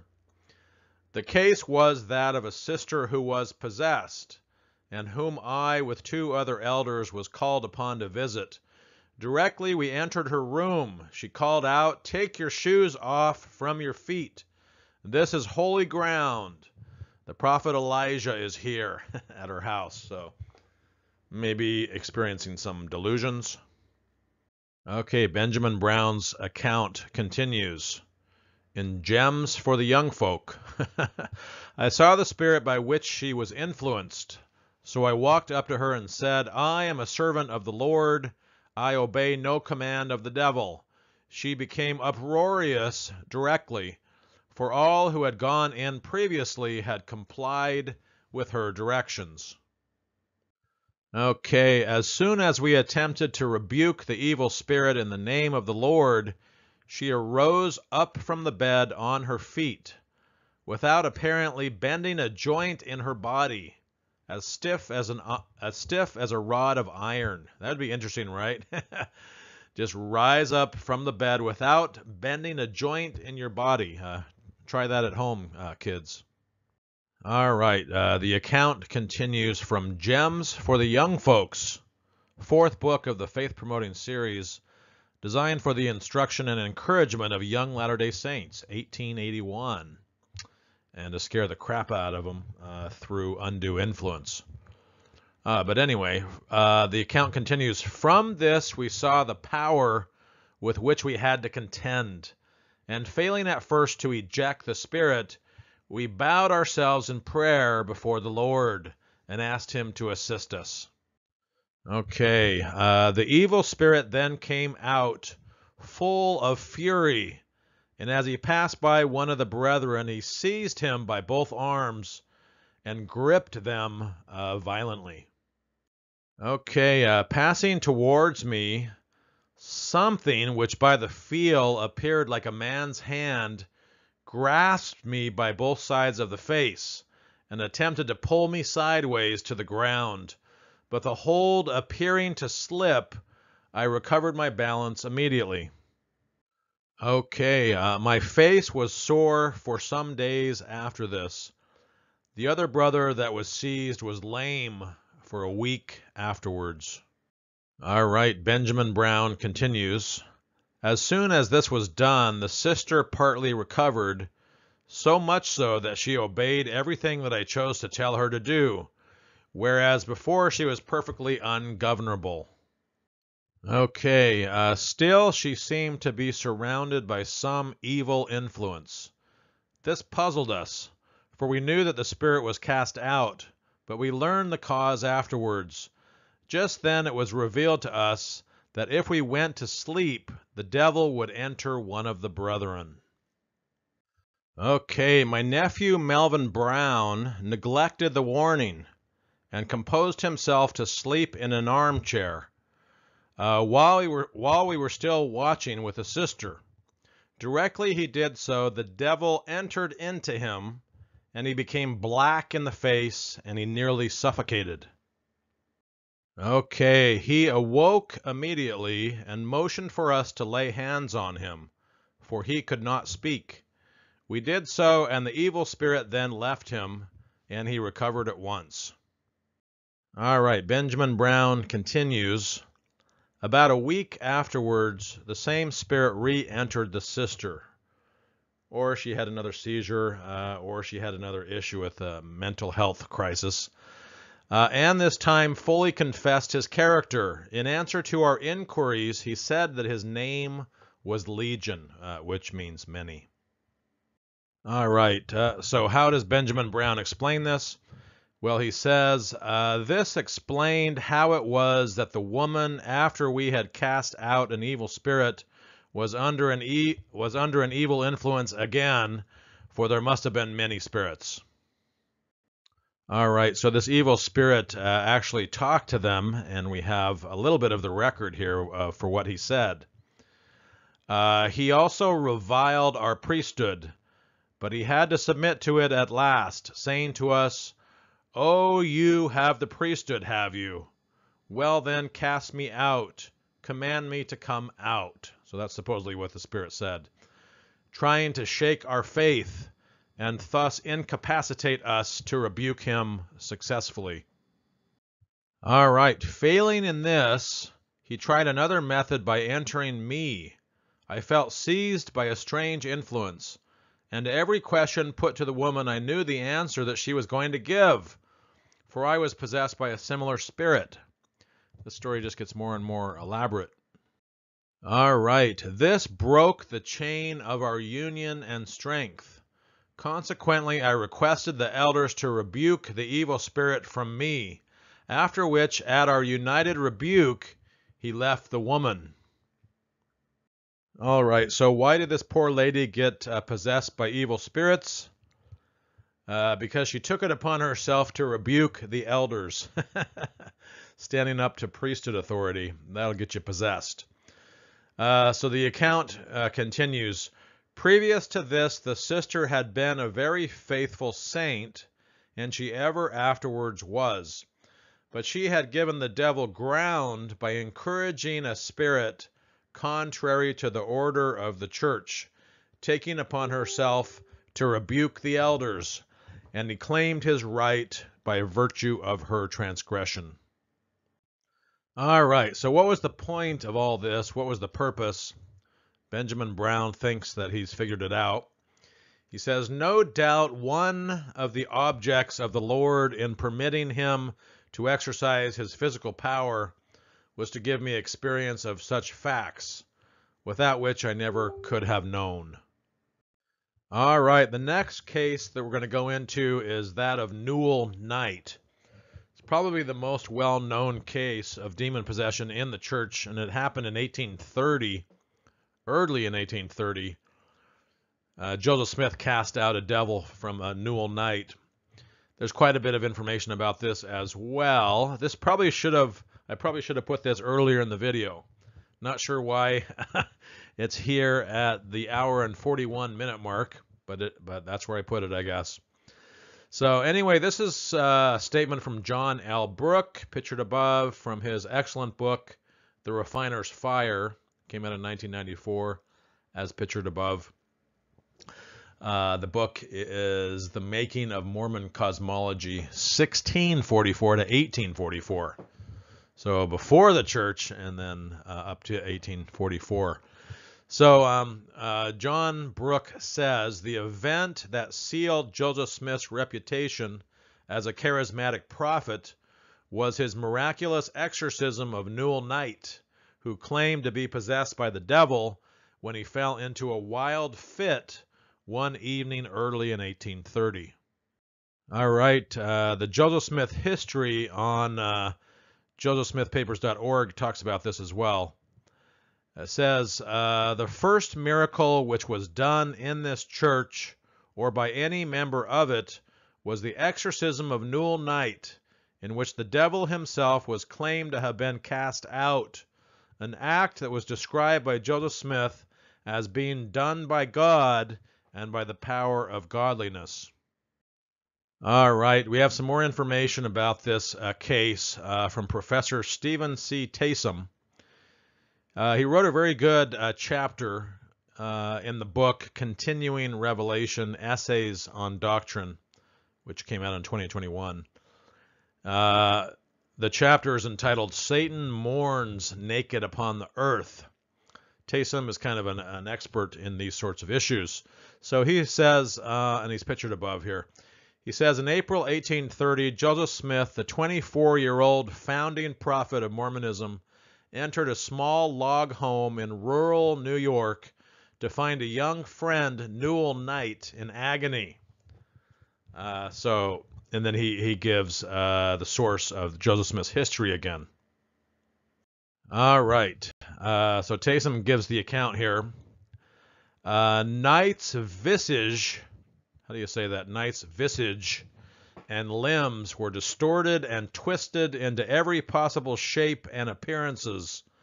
Knight then levitated and was thrown violently around the room. Pretty impressive, right? Kind of sounds like a seizure. And we get a little bit more information from Obadiah Dogberry, also known as Abner Cole, editor of the Palmyra Reflector, June 30, 1830 account here, so very early on. The satirical Palmyra reflector account supports the idea that the most salient element of the event was the pain that the devil inflicted upon Night. Okay, the Palmyra reflector quoted Night as saying that his flesh was about to cleave from my bones, I guess be torn from his bones. The muscles, the tendons, etc., could no longer perform their different functions. The habitation of Satan was about to be laid open to the light of day when the prophet interfered. All right, and Joseph Smith actually got in trouble with the law for performing an exorcism and for treasure digging with his peepstone. This is probably the Newel Knight case. Not 100% sure, but D. Michael Quinn mentions this in the Mormon Hierarchy Origins of Power book. He says, June 30th to July 1st of 1830, Joseph Smith is acquitted in 2 trials at Colesville, New York, for using a treasure-digging peepstone and for performing an exorcism. All right, so back to the account from Professor Stephen C. Taysom, which he gets out of the Joseph Smith History of the Church, 1839, josephsmithpapers.org. Taysom says, to Joseph Smith, it was clear that this was the work of Satan. Word of the strange happenings quickly spread, and a handful of neighbors and family members gathered in astonishment. And pictured above, we have Newel Knight. All right, Joseph Smith history continues. Eventually, Joseph Smith was able to get close enough to Knight to grasp his hand, at which point Knight requested with great earnestness that I should cast the devil out of him, that he knew that he was in him, and that he also knew that I, Joseph Smith, could cast him out. All right, Joseph Smith rebuked the devil and commanded him in the name of Jesus Christ to depart from him. Newel Knight then claimed to see Satan leave his body and vanish from his sight. All right, Fawn Brodie mentions this case of Newel Knight in her book, No Man Knows My History, 1945. Joseph Smith must have been overwhelmed by this miracle of Newel Knight, for he had no idea how common were such occurrences, like convulsions and epilepsy, she says. These were common occurrences, but they didn't have the medical knowledge to know what they were.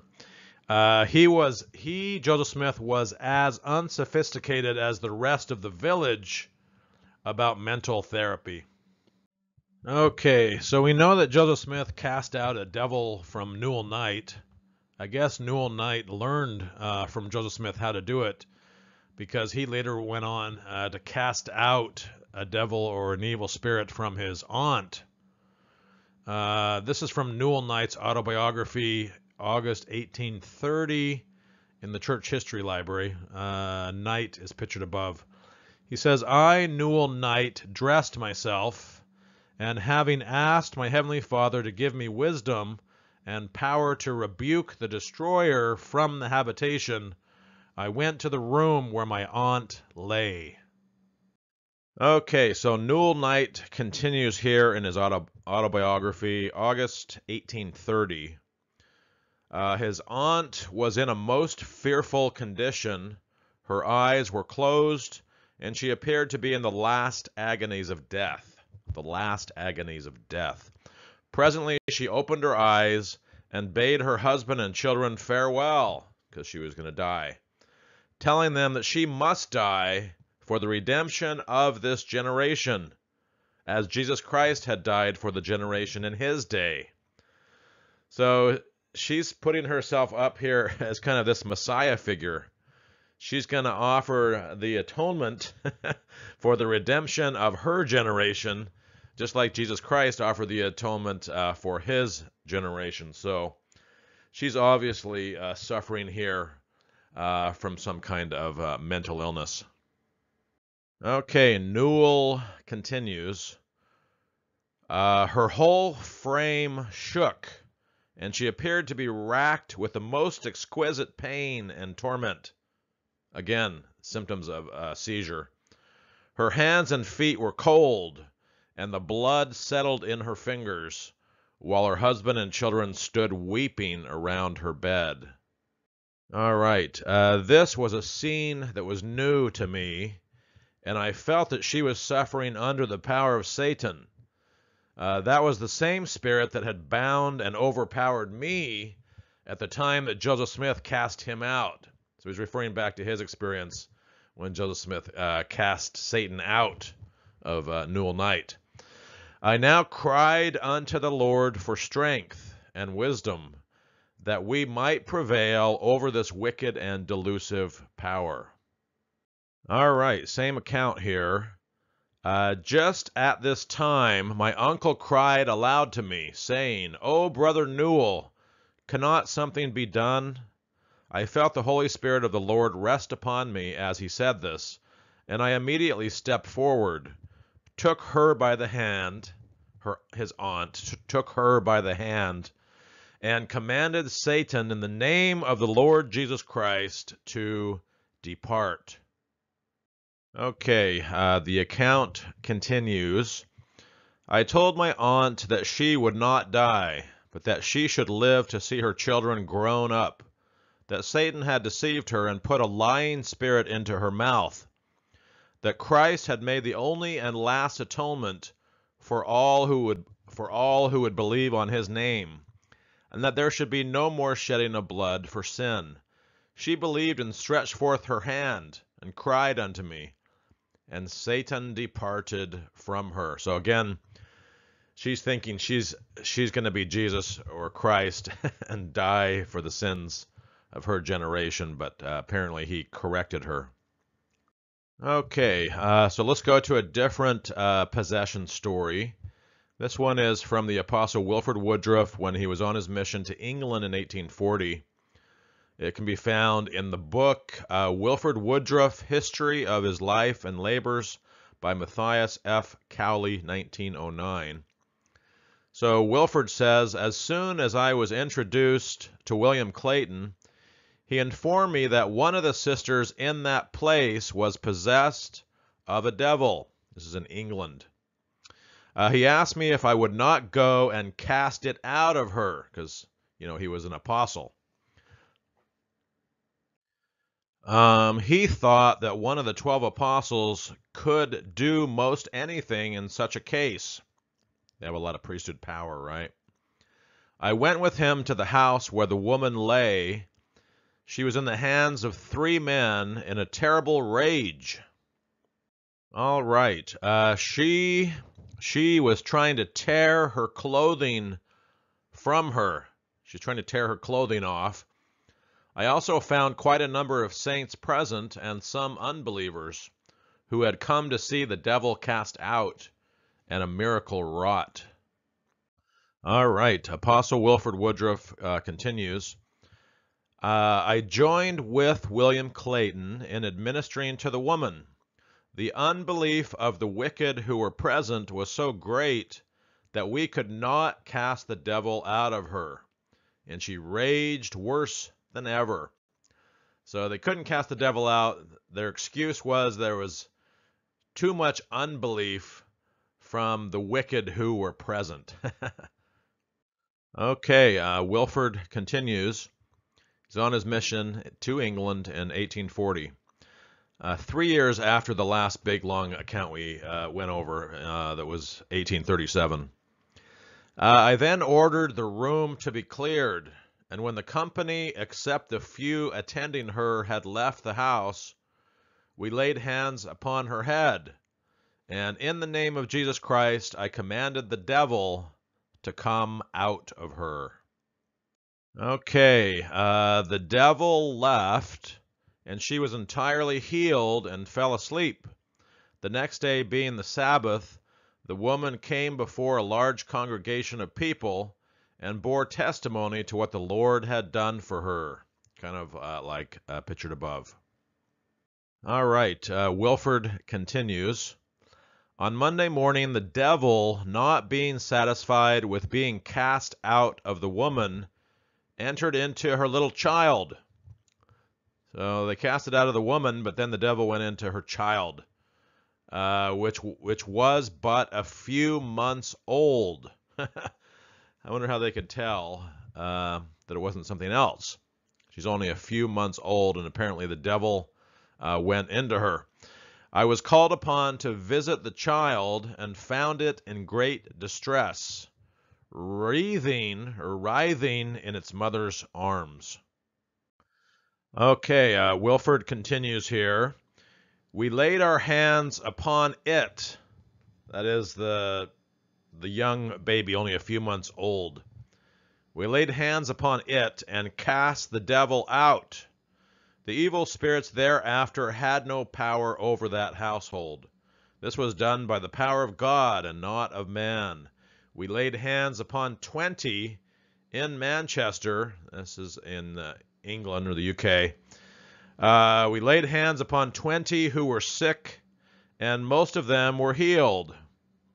All right. We have another account of some evil spirits attacking Apostle Wilford Woodruff on his mission. This is from his journal, an October 18, 1840 entry.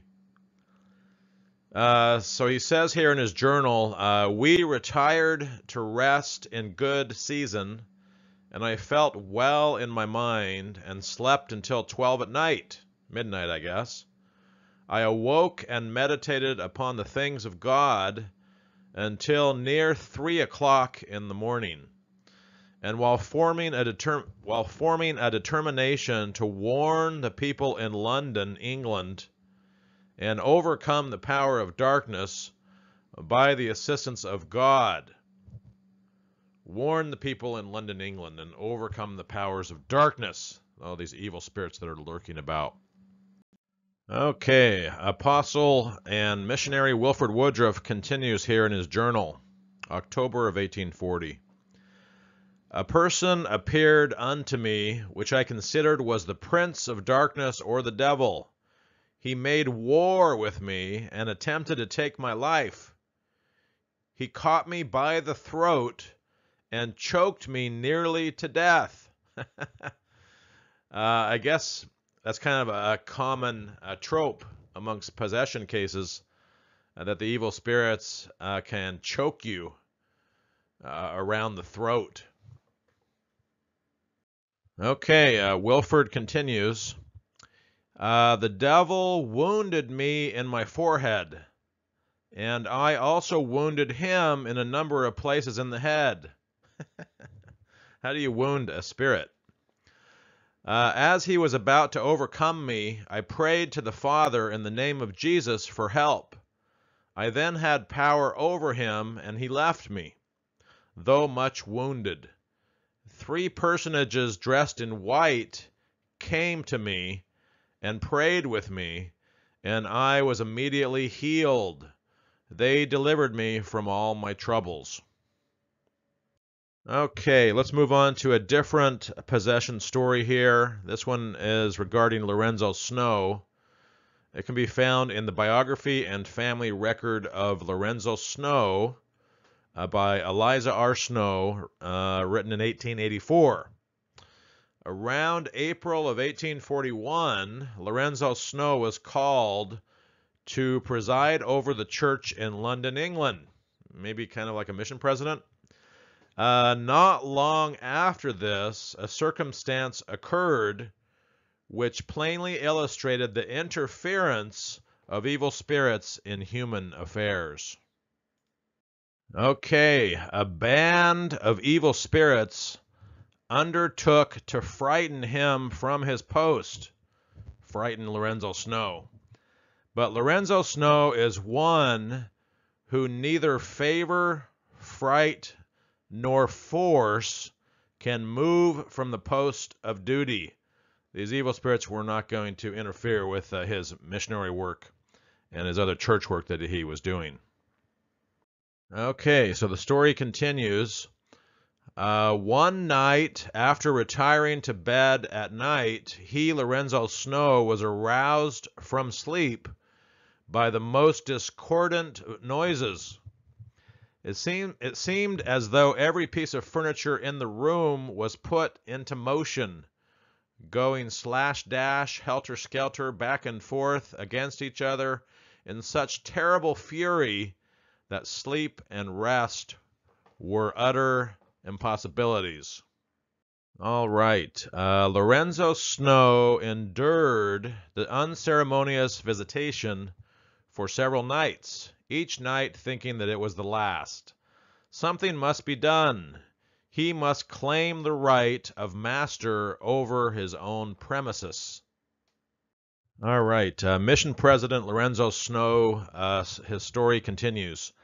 After a day of fasting and before kneeling to pray, Lorenzo read aloud a chapter in the Bible, and then in the name of Jesus Christ, or in the name of Jesus of Nazareth, and by the authority of the holy priesthood, he rebuked those spirits and commanded them to leave the house, went to bed, and had no more disturbance. All right, the story continues. This book was written by Eliza R. Snow, pictured above here. But those spirits were not discouraged with one defeat. It was not long before several members of the church became disaffected and came out in open rebellion, insomuch that it was painfully necessary to expel quite a number of evil spirits. So why were these evil spirits lurking around? Because different church members became disaffected and came out in open rebellion against the church. So I guess the members of the church would say, that's what I am doing, but I will testify to you that there's no evil spirits trying to mess with me in my house. All right, there's actually a case of kind of like an exorcism in the Mormon temple endowment ceremony. I guess it's still in there. There's been so many changes, I'm not quite sure, but at the very least it used to be. This information I got again from Professor Stephen C. Taysom in his chapter in the Continuing Revelation book, which we've already talked about. Stephen says the LDS Temple endowment ritual contains a drama which enacts the expulsion of Adam and Eve from the Garden of Eden. Joseph Smith introduced the endowment ritual in 1842. All right. In the LDS version of this story, it is Satan himself who convinces Eve to eat the forbidden fruit. You can see one of the pictures from the Temple Endowment film here above. Okay. And it is Satan who is cast out and cursed by God, but not before Satan threatens to take the spirits that follow me, and they shall possess the bodies thou createst for Adam and Eve. So there's that threat there. That those that follow him, he's going to take possession of their bodies, demon possession. And then I believe it's Peter, James, or John here on the left picture, raises his arm to the square and commands Satan, who's the picture here on the right. He commands Satan in the name of Jesus Christ to depart, and Satan has no choice because he's subject to the power of the priesthood and the power of Jesus. Okay, let's move on to a different possession account. This is in the autobiography and journal of Priddy Meeks, in an article in the Utah Historical Quarterly, 1942. So this possession story occurred sometime around 1843 in Nauvoo, Illinois. Priddy Meeks is pictured above here. He says, I was so desperately sick or sickly that I run myself down and took sick myself. I took medicine that broke up my disease, but I was so weak and feeble that the spirits of affliction, or evil spirits, or disembodied spirits, or the devil, if you please, got possession of me and come near killing me. All right, the story of Priddy Meeks continues here. All right, he says, they would torment me nights so that I could not rest, let alone sleep. Of a morning I was so tired that I was almost dead. I lay down with a heavy heart. Something seemed to say, though I heard nothing, so he's using his spiritual ears here. Something seemed to say, put the Doctrine and Covenants or the Book of Mormon under your head and do not consent to them, or do not consent to the evil spirits, and they can have no power over you. So he's hearing stuff in his head here. Put the Doctrine and Covenants or the Book of Mormon under your head, and that will protect you. This is not a very rational kind of way of thinking here. Maybe he's suffering from some kind of mental illness. Okay, Priddy Meeks continues. I did so. So I guess he doesn't say what he put, either the D&C or the Book of Mormon under his head. I did so, and covered up my head and shut my eyes. I shut my eyes, musing in my mind, thinking what will be next. And then I saw the three devils coming that always come together to pester me. Okay, the account continues here. The middle devil was a large man, dark complexion, black eyes and hair, and snaggle teeth, big nose and high cheekbones, and an old black wool hat. He's getting pretty imaginative here. Okay, Priddy Meeks continues. He was extremely ugly. He looked very vicious. He looked like a devil. The other two were smaller and better dressed and appeared bright and affable, like men of education. One of them appeared to be a spokesman. One of them looked considerable like Orson Hyde. So was Orson Hyde an evil spirit? Maybe. Okay, Priddy continues. Priddy. They approached me with a great deal of caution for fear that they would not get my consent. I laid still to hear what they would say, full of determination. They appeared to be about 3 feet from me when they stopped. Okay, I drew back my fist and aimed to strike him right in the belly and said, "Clear yourselves, you devils. I do not want anything to do with you, and I have never been troubled with them in that way since.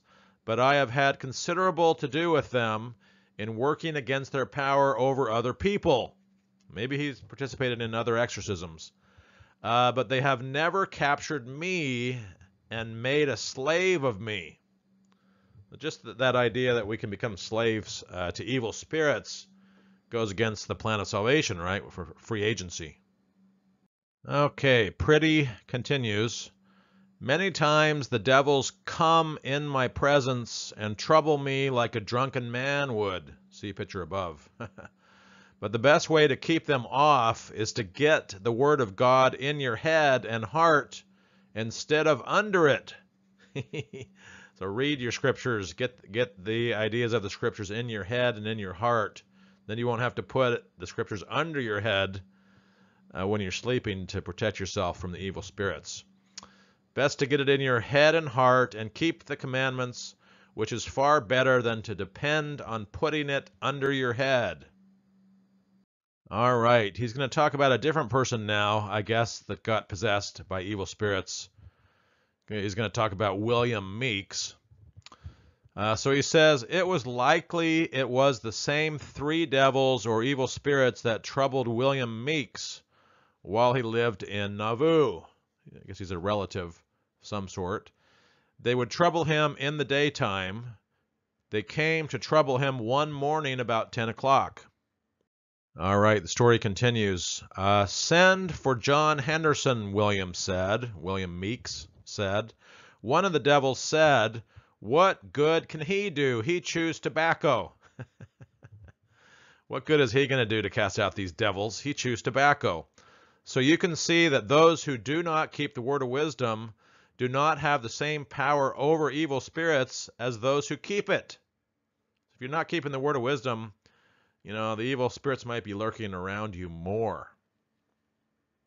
Okay, let's go to a different possession story. This one can be found in Early Scenes in Church History for the Youth, 1882. Exorcism stories, evil spirit stories for the youth. They don't do this kind of stuff anymore, right? It would scare the crap out of these young kids nowadays. I'm sure it did then too.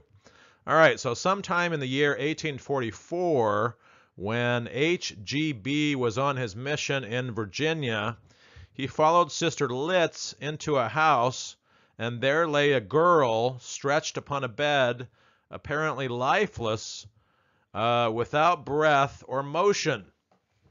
All right, so this H.G.B. guy, not sure what his full name was on his mission in 1844, and he followed Sister Litz into a house, and there was this girl, probably possessed. Okay, early scenes in church history for the youth. I began to cast a devil out of her. I commanded it in the name of Jesus Christ to come out of her, and not to return again. The evil spirit immediately departed from her, she being restored to her normal condition. Okay, so here's the title page. Early Scenes of Church History, 8th book of the faith-promoting series, designed for the instruction and encouragement of young Latter-day Saints, and to provide undue influence over them by scaring the bejesus out of them. Not 10 minutes after, the same evil spirit entered another girl, and we cast it out. A third young sister was also attacked, and we cast it out. These evil spirits are going into everybody around here. Okay, the story continues. While possessed with this evil spirit, they would choke, ceasing to breathe until they were black in the face, and we thought that they would surely die. Sometimes they would froth at the mouth and act like they were in a fit. Remember, those are symptoms of seizure, frothing at the mouth and being in a fit. Okay. If standing upon their feet when taken by the evil spirit, I guess, they would fall to the floor and act like they were struggling for life with some unseen power. Fall to the floor, struggle for life. Sounds like a seizure, right? We never made a failure when attempting to cast out this evil spirit from either of the girls. Okay, let's go back to the prophet Brigham Young, April 17, 1853 sermon. He says, "The Lord Almighty will not let anything endure that offers hospitality to the devil and his imps." What is an imp? It's a small, mischievous devil. Okay, Brigham continues, "Those who suffer their bodies to be dwellings for evil spirits," kind of makes it sound like it's your fault, right? "They must suffer loss, for devils cannot construct a house that will in any way answer their purpose." They don't have bodies. "For they are trying all the time to get into our dwellings or bodies because they have none of their own." All right, Brigham continues, "If any of you have suffered any of these houseless spirits to enter you," if any of you have suffered it to happen, so again he's blaming the person, "if this has happened to you, turn them out, and they will perhaps seek refuge in the body of an ox or some other animal, or be gone into the Jordan," I guess the Jordan River. All right, the prophet Brigham Young continues, "Do you think the legion that we read of, legion of evil spirits, that entered the swine in the days of Christ, had bodies of their own? No, they did not, and we went through that whole account. They have no meeting houses, but in ballrooms, gaming houses, brothels, gin palaces, parlors, bedrooms, and other places, which they frequent. The evil spirits frequent these places in the bodies of those that they lead captive. So he basically says, if you get these evil spirits, it's kind of your fault. Don't hang out at the wrong kind of places. Don't gamble in Vegas. Don't go to brothels or parlors. The evil spirits will get inside your body. Okay, Prophet Brigham continues. The evil spirits are wandering to and fro in the earth, seeking to possess tabernacles or bodies that other spirits not of their order already occupy. They are in our midst, watching for an opportunity to enter where they may. So, scary stuff. All right. What will be the doom of those who give way to them and yield to them the possession of their tabernacles? So it's kind of up to us, right? Don't choose to yield to these evil spirits. Yield to having your body possessed. They will wander to and fro. These are the people that get evil spirits. Happiness will be hid from them. They will weep and wail and suffer until their bodies return to their mother earth and their spirits to judgment. All right, let's go to a different possession story from the diary of Phineas W. Cook. Guess it was put out in 1980. This entry, however, is on November 8, 1853. It's about his wife, Catherine. So Catherine got worse and worse until the devil had perfect control over her. No one could do anything for her but Anne Eliza, and she tried every way she could to kill her until she had to be tied hand and foot. Sounds like suffering from mental illness. All right, Diary of Phineas Cook, 1853 entry. We tried the priesthood, but she defied its power. At last I told the bishop that if she could be baptized 7 times, I thought she would get better. So the bishop told me to go and do it. Maybe if we baptize the person 7 times, the evil spirits will leave.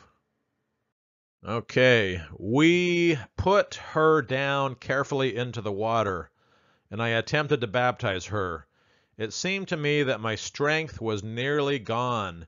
We succeeded the 2nd time that they tried to baptize her, which caused the devil to rage and foam worse than ever.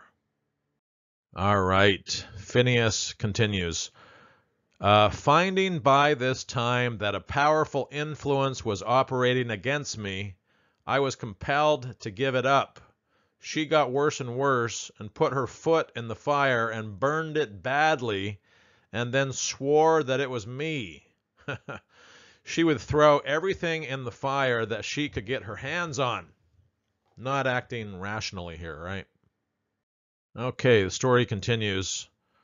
I started Monday, November 10th, 1853, determined still to overcome, and took to prayer and fasting. This I kept up until Friday night, so almost a week, and I heard a loud thumping under the floor where I was at work, and as there was no entrance there, I knew well that I had gained a victory over the evil spirits that was possessing her, and they had taken that method to revenge themselves.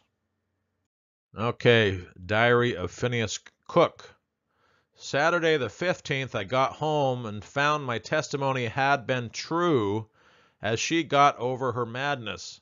She was very cross at times and ugly to Anne Eliza and her mother, and made several attempts to injure them.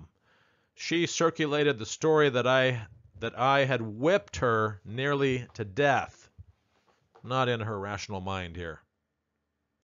All right, a little bit of information from the Apostle Parley P. Pratt in his book, Key to the Science of Theology, which came out in 1855. Pratt says, spirits of the departed who are unhappy and who linger in lonely wretchedness about the earth. The more wicked of these are the kinds spoken of in Scripture as foul spirits, unclean spirits, spirits who sometimes enter human bodies and will distract them, throw them into fits, cast them into the water, into the fire, etc. All right, here Pratt gets pretty specific here about these demon possessions. The spirits of the departed will trouble them with dreams, nightmares, hysterics, and fever, etc. They will also deform them in body and in features, deform them, by convulsions, cramps, contortions, etc. Sounds like a seizure. And will sometimes compel them to utter blasphemies, horrible curses, and even words of other languages. Okay, the Apostle Pratt continues here. 1855 book. Some of these foul spirits, when possessing a person, will cause a disagreeable smell about the person thus possessed, which will be plainly manifest to the senses of those about him, even though the person thus afflicted should be washed and changed his clothes every few minutes. There's still this disgusting smell about people who are possessed. All right, what else about these evil spirits? Well, Pratt will tell us. There are, in fact, most awful instances of the spirit of lust and of body and abominable words and actions, inspired and uttered by persons possessed of such spirits, even though the persons were virtuous and modest, so long as they possessed their own agency. Some of these spirits cause deafness, others dumbness, etc. All right, a new account here from the Apostle and in the First Presidency, Jedediah M. Grant, speech in 1855. He says, people neglect to anoint with oil. They neglect to anoint with oil when they should and might use it. I have seen the elders try to cast out devils, and to accomplish it they have fasted and prayed and laid on hands and rebuked the devil, but he would not go out. Why not? I have seen them bring consecrated oil and anoint the person possessed of the devil, and the devil went out forthwith. So don't forget to bring your consecrated oil, or you may not be able to cast out the evil spirits. Okay, some information from the Prophet Brigham Young, 1856 sermon, reported in the Journal of Wilford Woodruff, June 22nd, 1856. So Young says, the devils were cast out of heaven to this earth, and they are still around us. Their condemnation is that they can never have a tabernacle, but they seek to get into the tabernacle of all the men that they can. All right, the Apostle Lorenzo Snow gives us some information here in a speech, January 18, 1857. If you find that you are surrounded by a host of evil spirits that are choking you to death, have the presence of mind enough to call upon the Lord, but some have not had presence of mind enough for that. And we've gone through some cases. I think Wilford Woodruff was being choked. Some other people, evil spirits will choke you with their spirit bodies, right? All right, another sermon from the prophet Brigham Young talking about demon or devil possession, November 22, 1857. You need not flatter yourselves for a moment that the devil has left us. You will find that he marshals his forces more particularly against this people. And if we are now clear from those unhallowed spirits and the tabernacles they occupied, you may expect that he will, if possible, find somebody here in whom he can have a resting place. He will find a body amongst the saints. The devil will go into it and rest. Okay, Brigham continues here in the same speech. 1857. You will learn that the wicked disembodied spirits have not left this people. There are myriads of disembodied evil spirits, those who have long ago laid down their bodies here, like the Lamanites, and in the regions round about, among and around us, and they are trying to make us and our children sick. What's the cause of sickness and disease? Devil, evil spirits, and are trying to destroy us and to tempt us to do evil. All right, so these evil spirits can actually kill us. According to the Apostle Wilford Woodruff, January 22, 1865 speech, when the first missionaries went to England, disembodied spirits sought to destroy them. And had there not been an angel of salvation present, they would have been slain. Nothing but the power of God saved them. Good thing that angel of salvation was there. Okay, the Apostle Wilford Woodruff continues. The visions of their minds were opened, that they saw many of the devils that sought their destruction through their mind's eye, although not in the body, but in the spirit. And they stood before them like wicked, hideous men come to destroy them. All right, the very superstitious and loyal follower of Brigham Young, the Apostle Wilford Woodruff, 1865 speech, same speech here. Sometimes the evil spirits are invisible, and sometimes they are in the tabernacles of men. In Carthage jail they came in the bodies of men, and were under the influence of the devil, and succeeded in shedding the blood of the prophet Joseph Smith. This evil power is manifest and visible more and more as we progress in the kingdom of God. The mob that gathered outside of the Carthage jail were apparently possessed by evil spirits, and so they killed Hiram and Joseph. Okay, some more information from the Apostle Wilford Woodruff, December 12th, 1869, in a sermon. There is a vast number of fallen spirits cast out with the devil here on the earth. They do not die and disappear.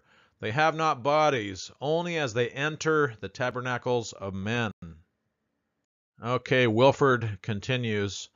They have not organized bodies, and are not to be seen with the sight of the eye. But there are many evil spirits amongst us, and they labor to overthrow the church and kingdom of God. Okay, St. George Stake Conference, March 13, 1880. There's a stake president, Snow. This is not Lorenzo Snow. This is a different stake president.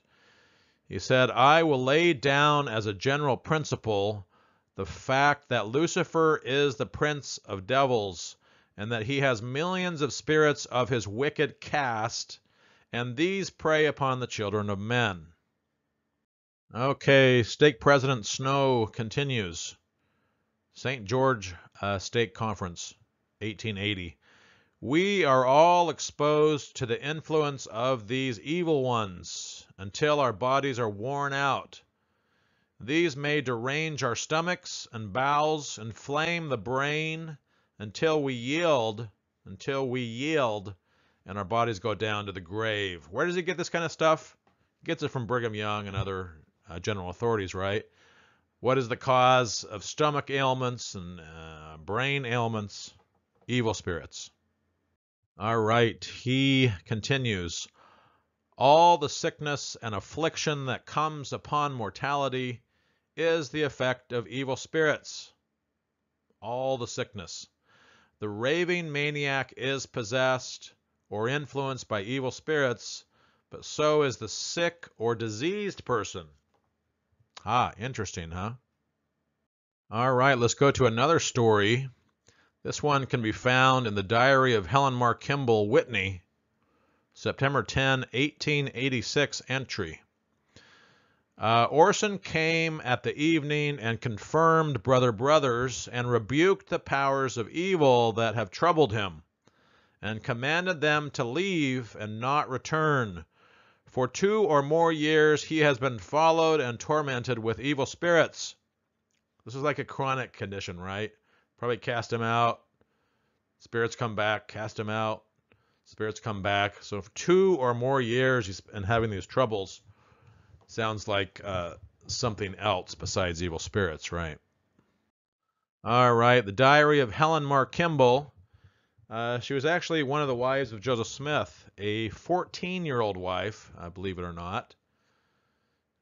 She's talking about possession of these evil spirits in 1886. He could see and hear them cursing and tantalizing him day and night. He had great difficulties, and the evil spirits, his constant tormentors, followed him until he was rebaptized. Did the baptism heal him? And confirmed a member of the church. All right, moving on to another possession account. This one is from Philo Dibble. An article, Recollections of the Prophet Joseph Smith in the Juvenile Instructor, May of 1892. Juvenile Instructor was a Mormon newspaper. It says, so Philo Dibble says, Joseph Smith then laid his left hand upon the head of Harvey Whitlock. I guess this is a story of Joseph Smith. Harvey stepped into the middle of the room with his arms crossed, bound by the power of Satan, and his mouth was twisted unshapely. All right, Philo Dibble's account continues. Hiram Smith, the brother of Joseph Smith, arose and declared that there was an evil spirit in the room. Joseph Smith said, "Don't be too hasty," and Hiram sat down. Shortly Hiram rose the second time, saying, "I know my duty and I will do it," and stepping to Harvey, commanded the evil spirits to leave him, but the spirits did not obey. All right. Joseph then approached Harvey and asked him if he believed in God. Then we saw a change in Harvey. He also bore record of the opening of the heavens. All right, the story continues. Next, a man by the name of Harvey Green was thrown upon his back on the floor by an unseen power, maybe a seizure. Some of the brethren wanted to administer to him by laying on of hands, but Joseph Smith forbade it. Philo Dibble pictured up here on the left, Juvenile Instructor Illustrated Magazine on the right. It is an 1892 edition, but it's in October. The one that we're reading out here is from May. All right, same account here. Harvey looked to me like a man in a fit. He groaned and frothed at the mouth. Symptoms of seizure, right? Finally, he got upon his knees and came out of it. All right, some more information about Harvey Whitlock from another source. This is the autobiography of Levi Hancock. It can be found in the L. Tom Perry Special Collections at BYU.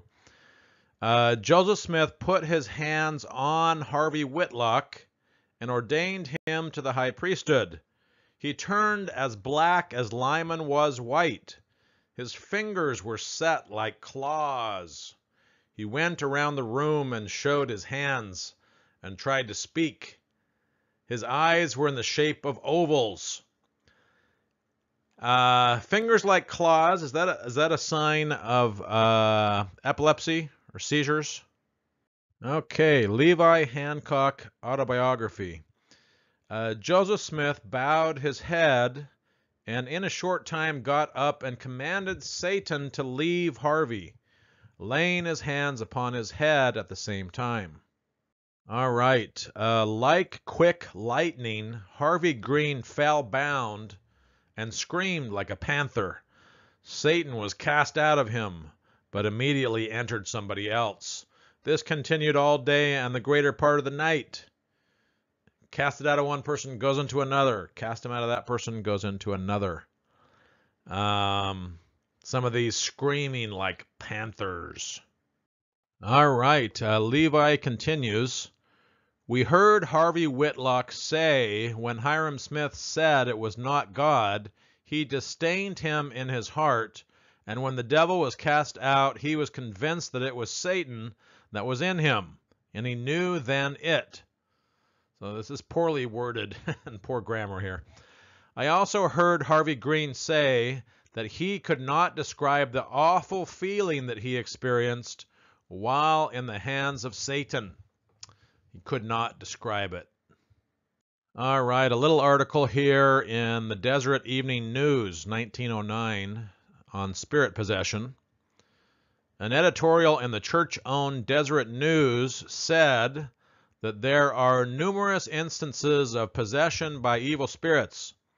Such events, the author claimed, represented attempts by the evil one to imitate the greatest of all miracles, the miracle of incarnation, or of getting a body.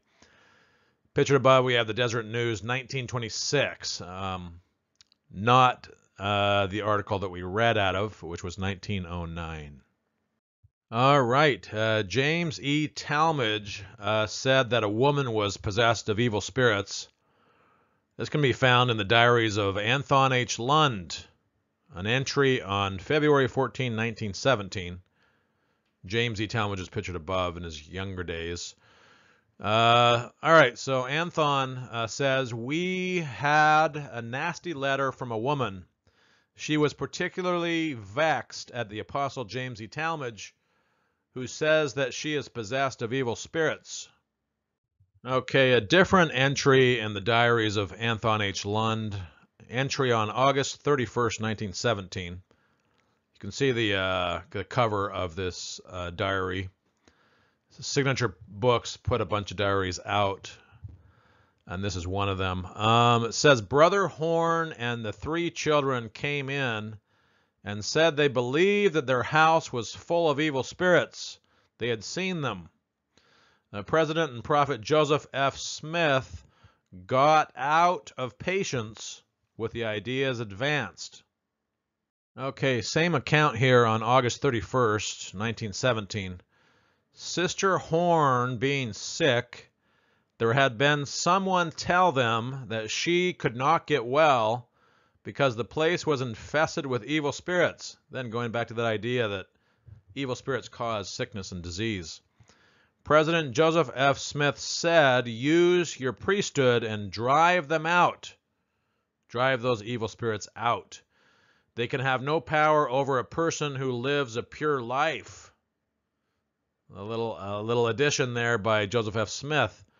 Evil spirits can't possess you if you live a pure life. But here, all the way up into 1917, the prophet of the church is still saying, use your priesthood and cast out these evil spirits. All right, we're going to jump to 1941. So what, more than a 20-year jump here.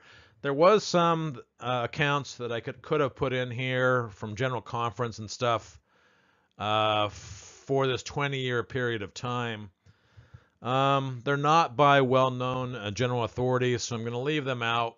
I could have put them in. You can go and search the earlier general conferences and you'll find some more. But this statement here is by the Apostle Harold B. Lee, who went on to become the prophet.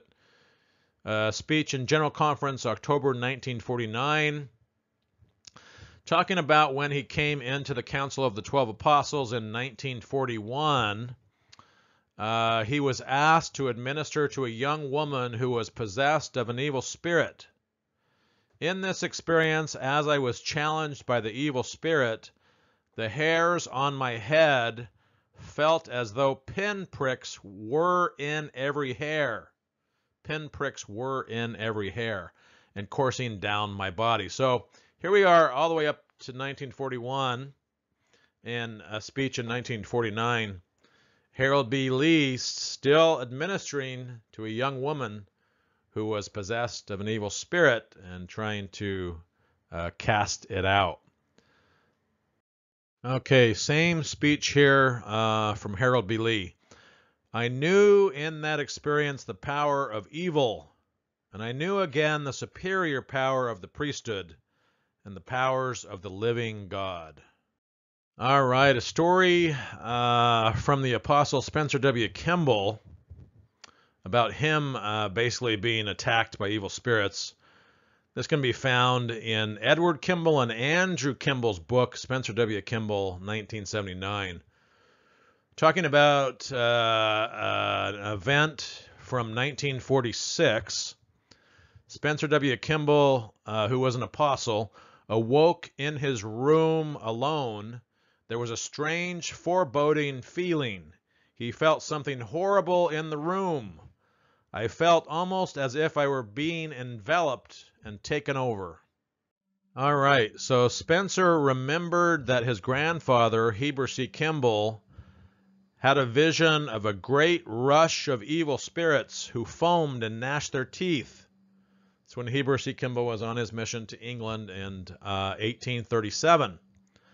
I don't think I realized that Heber was Spencer W. Kimball's grandfather, but now I know. Spencer W. Kimball said that time stopped. As his grandfather had, Spencer broke into a sweat. Heber said he was like he was just taken out of the bathtub or out of a lake. Okay, the Apostle Spencer W. Kimball continues. Of course, he went on to be the prophet. It seemed that an unknown enemy was trying to destroy me. He was unseen but very real. Maybe in his spiritual mind, he saw him. I had a deep fear of the unknown. It was bleak and black and fearsome. I sweat and fought and sweat. All right, Spencer continues. For the first time in my life, I invoked the power of the priesthood, and relief came to me. I wondered if I was marked for destruction by the enemy of all righteousness. All right, another speech from the Apostle Harold B. Lee in General Conference entitled, That Ye May Be Able to Withstand in the Evil Day, April 9th, 1966. He says, a few years ago, so maybe around 1964, maybe longer, while touring the missions of South America, I heard President William Grant Bangerter of the Brazilian mission make some interesting comments. All right, Apostle Harold B. Lee continues. He reported that there had been a wave of incidents in which evil spirits were afflicting the missionaries and the saints. At every conference, the missionaries were relating experiences that they were having with evil spirits. All right, Harold continues this talk in General Conference, 1966. The intensity of their influence was frightening. The mission president admonished them to cease talking about the works of the devil in the future and instead teach with power the works of the Lord and bear testimony of his works among them. So maybe we can get the evil spirits to go away if we don't talk about them. So is this the strategy? All right, Harold continues. There was an almost immediate cessation of the power of the evil spirits when the people confined their testimonies to the works of the Lord rather than of Satan. So I guess it worked. We don't talk about them, and then there was a cessation of the power of the evil spirits. So if you can't say something nice, don't say nothing at all. All right. The biography of Oscar W. McConkie, I guess written by Joseph Fielding McConkie, 1966 in the Church History Library. Oscar W. McConkie was actually Bruce R. McConkie's father. So in this biography, it says one story that Oscar told involved a dream in which he had gone to the home of Satan, and later told of an experience when Satan had appeared to him and his son James. All right. Of this experience, Bruce R. McConkie's son, Joseph, related that the Lord showed James's father, who was Oscar, a vision in which he saw Lucifer and saw James turn his back on him and continue playing the piano for the Lord's purposes. All right. After the Apostle Harold B. Lee gave Oscar his opinion of what the dreams meant, he told an experience of his own. I guess Harold B. Lee is going to tell of an experience. Okay, so when Harold B. Lee was a stake president, maybe around 1930, he had been summoned to the home of a member of his stake who was possessed of an evil spirit. Okay, the woman had spoken strangely to him, saying, great physician, head of the church, you are not going to send me from this world. Maybe suffering from some mental illness. Elder Lee had then cast out the evil spirit. All right. At this point, Oscar W. McConkie offered Harold B. Lee his interpretation, as reported by Elder Lee, that the evil spirit in the woman had spoken of not that which now was, but of that which Satan knew I was to become. Satan gave a prophecy which turned out to be true, I guess. I guess Satan knows the future. Maybe he has a crystal ball. Years later, in 1972, Oscar's prediction was fulfilled when Harold B. Lee became the 10th president of the church. He became the great physician, I guess. I think that's a name for Jesus, though. And the head of the church. All right. So what about the Italian mission in 1968? Well, James A. Toronto did an article in the Journal of Mormon History about reopening the Italian mission. Article came out in 2014. He's talking about events that took place in January of 1968 regarding John Duns Jr., who was the Italian mission president. He received an urgent telegram from the missionaries in Verona, Italy, and drove to the city to investigate. The missionaries reported that they had some rather trying experiences with evil spirits. All right. Pictured above, we have some LDS missionaries in Italy. Not this same group here that we're talking about, though. All right, so here we go. Another story of missionaries having trouble with evil spirits in 1968.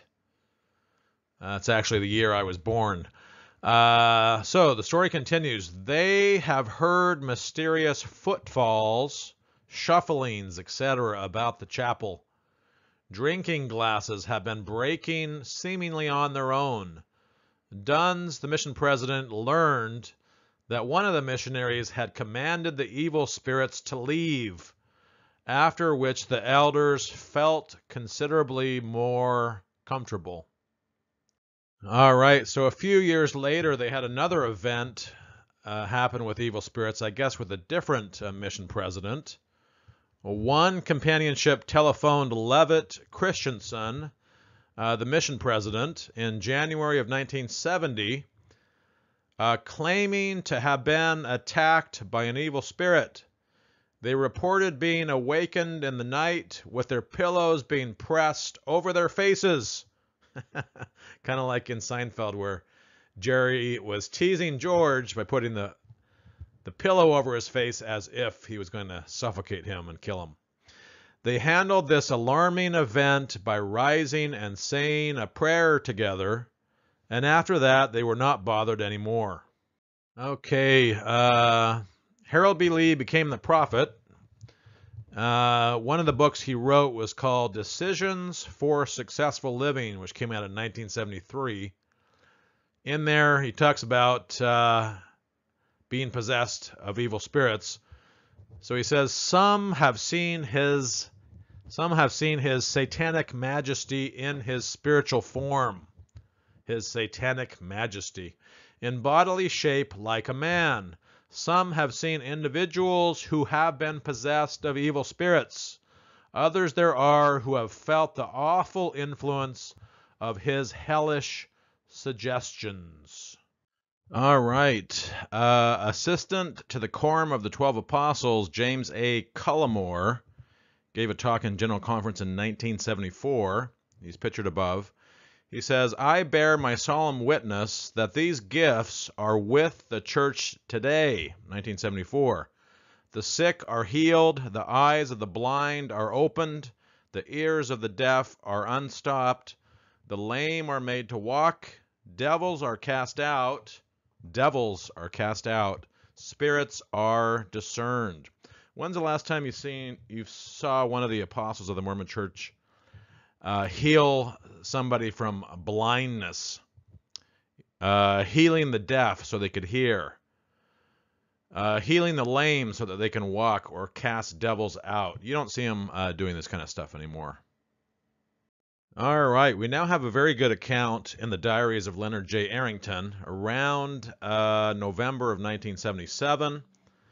He's talking about M. Russell Ballard, pictured above on the left, in his younger days. And Ballard began by reading from Richard Evans' History of the LDS Church in England. See the cover on the right here. We already know what happened in England, right? So what is Ballard going to say after this? Okay, the account continues as recorded by Leonard Arrington. Ballard read the episode in which Heber C. Kimball and his colleagues experienced the devil before they began their extensive baptisms in Preston, England. We've already gone over that account in great detail. Okay, diary entry, Leonard Arrington, 1977, November. Ballard then said that this had always seemed to him like something that happened in the early church, casting out evil spirits, and was not happening in the church today. Okay, the account continues. But Ballard's experience in Toronto, Canada, had convinced him that it could happen today just as much. Evil spirits, casting them out, exorcisms, etc. M. Russell Ballard was a mission president in Toronto, Canada. And then while on this mission to Toronto, he also became a 70. So I'm not sure which one he was at the time, but at least a mission president. The more successful our missionary activities, the more opposition is presented by Satan, according to Ballard. All right, Ballard continues here, as recorded by Arrington. When we are contented with low baptisms and our activity is desultory, basically kind of unmotivated, Satan is not worried. But when we are making great success, the influence of Satan is present. He got these ideas from those apostles in those early days, that went on their mission to Preston, England in 1837. Okay, the story continues. The inference is that the presence of Satan means that we are doing very well in the mission in Toronto, Canada. Ballard had 2 or 3 experiences in which he was persuaded that Satan was present, and he related one of them in some detail. Okay, so Ballard tells his story here. I guess he's giving some kind of a speech, which Arrington was listening to. A sister who, for particular reasons, was having some problems with the faith, was going with a group of others to the temple, presumably in Washington, D.C. See picture above. All right, Ballard gets into some details. You should know that he is a current apostle and a president. I believe he is a president of the Quorum of the 12 now. So Ballard says, on the way to the temple, this sister began to exhibit the characteristics of someone possessed by a demon. She was administered to by her husband and branch president, but the demon soon repossessed her. Maybe they didn't have a high enough authority, right? Okay, she was administered to again. Not long afterwards, the demon possessed her again. They stopped to have missionaries labor with her, which they did without much success. All these attempts by lower level priesthood authorities in the church are not working. Okay, they telephoned President Ballard, and his immediate thought was, here is a mental case. And he gave them some counsel. Yeah, maybe she was a mental case. Okay, they continued to labor with her, quote unquote, and administer to her, probably laying on of hands, right? Using that priesthood authority to cast out the devil. And after some time, she was in a position to go through the temple, which she did without any problem. Okay, afterwards, however, her trouble erupted again and again. Wasn't going away. Within a few days, it was inevitable that President Ballard must see her. Mission president here? Not quite sure. Okay, Ballard gathered up his 4 assistants, probably APs, right? He was training 2 new ones, so he had 2, and then they were training 2, I guess. And they went to her home, where her husband and stake president had administered to her without much success. Laying on of hands, trying to cast out this devil, not having much success. Okay, as Ballard neared the home, the lady yelled out, "Don't let that man in! Don't let that man in!" Kind of not in her right mind, right? When he reached her, he saw a face that was contorted in such a way that she was unrecognizable. Contorted face. Sign of a seizure, maybe? All right. The lady spoke with a completely different voice than her regular voice. It was a deep voice. She spoke in a different manner than she had ever been known to do previous to these attacks.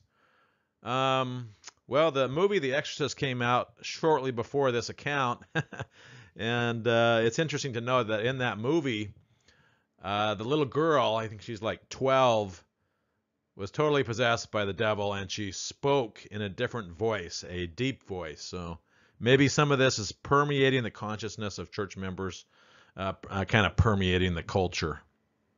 All right, Ballard continues. Now president of the Quorum of the 12. At this point, mission president, maybe a member of the 70. And I don't know the exact date here. Ballard asked the stake president to administer to her again, which he did, and they could feel Satan leave her, but Satan remained in the room. It was obvious to all of them that Satan was still present. All right. Within a few minutes, Satan was back in the sister's body.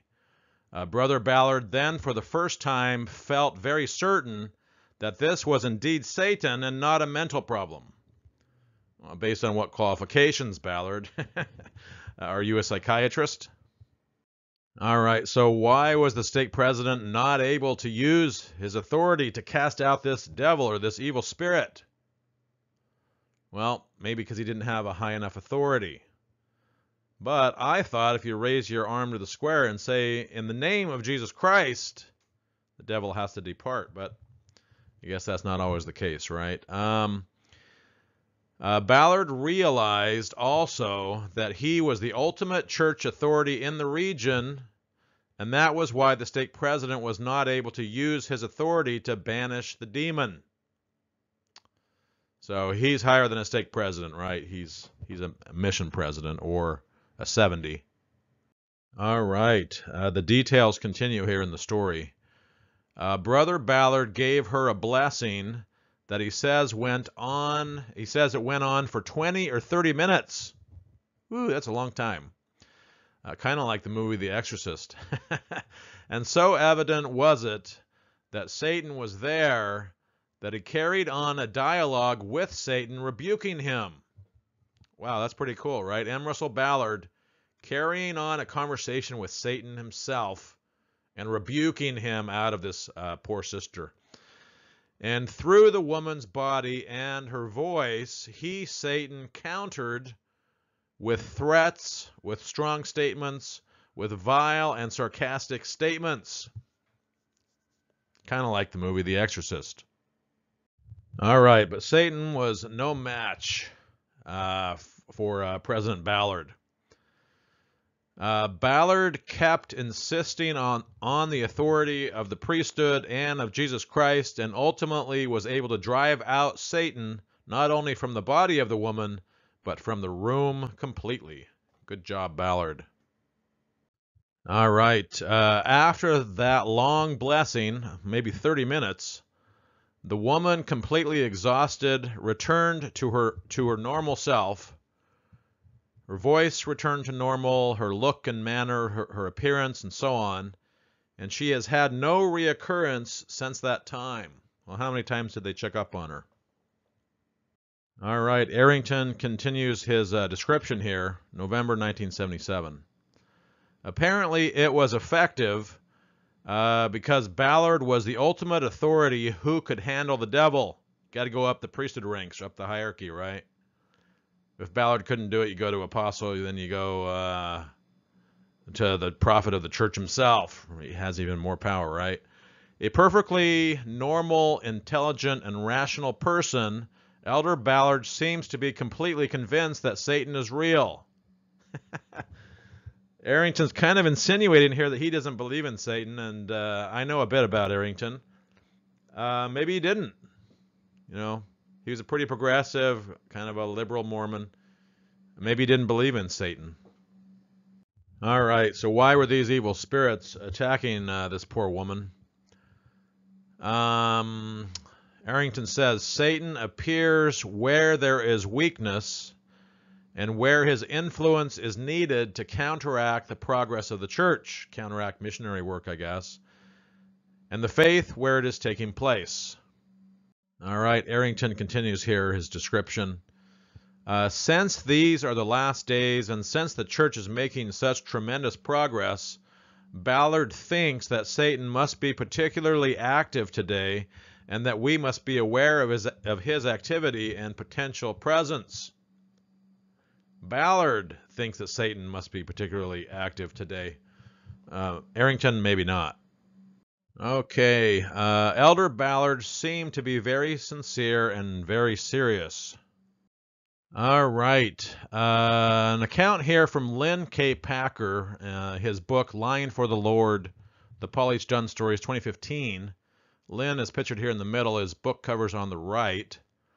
Lynn is a nephew to the Apostle Boyd K. Packer. Pretty good book from the parts that I've read from it. So this is an account in 1978. Some of the general authorities now are coming up with different explanations for spirit possession, more medical explanations. So here in 1978, Apostle Boyd K. Packer, on the left here, told me, Lynn K. Packer, the story of a father who brought his daughter to Boyd K. Packer's house for a blessing. Notice they both have the same middle initial, K. Boyd K. Packer, Lynn K. Packer. They both have the same middle name. Interesting, which is Kenneth. There must be some relative in the past named Kenneth, I would imagine. So this lady was convulsing, and the father wanted an evil spirit cast out by Boyd K. Packer. Convulsing, again, typical sign of a seizure. All right, so Lynn tells the story. Boyd K. Packer said the family brought along other members of the family, I guess, including the stake president. And 2 or 3 carloads came along to see the sideshow. 2 or 3 carloads expecting a show here, wanting to see the Apostle Boyd K. Packer cast out this demon. All right, the account continues. Boyd K. Packer calmed the girl down, and he told her family that he would not give her a blessing, that she needed medical attention. Wow. Around this time, 1978, maybe they were trying to cast out devils from people having seizures. Can't do it. go to the hospital, say, yeah, she doesn't have a devil. She's got epilepsy. She has seizures. She has schizophrenia or whatever it is. So Boyd K. Packer would not give her a blessing. A lot of people standing around too. A lot of pressure for this apostle to perform. Boyd K. Packer advised the stake president to release the father from his church job until he straightened out his daughter's problem. Get medical help, maybe. Get psychiatric help if you need to. All right, so Lynn says that was sound advice, not expected from a supposed strict religious constructionist. What is a religious constructionist? I'm not sure. Pictured above, we got Boyd in his younger days, I guess, holding a pheasant. Maybe that's a stuffed pheasant, taxidermy. Lynn, not really that much of a believer, more of a skeptic, I guess. He said that was sound advice, and it's a good thing they got the lady medical attention. All right, but we do have another possession story, so it depends on what leader you're talking to here. This is a story from 1982, so 4 years after the Boyd K. Packer story. This shows up in Jack B. Worthy's book, The Mormon Cult. A former missionary reveals the secrets of Mormon mind control, 2008. Heard about this book from Lindsay Corbin. Is that how you say her name? Lindsay Corbin or Corbin. She's also a cult expert. So in 1982, an MTC branch president told a story about a missionary who suddenly sat up straight, looked the branch president square in the eye, and in a strange and powerful voice declared, "This is Satan. What do you want?" A missionary who was speaking for Satan here. MTC branch president, I'm not sure if this is in Provo or some other place. All right. The story continues in Jack B. Worthy's book.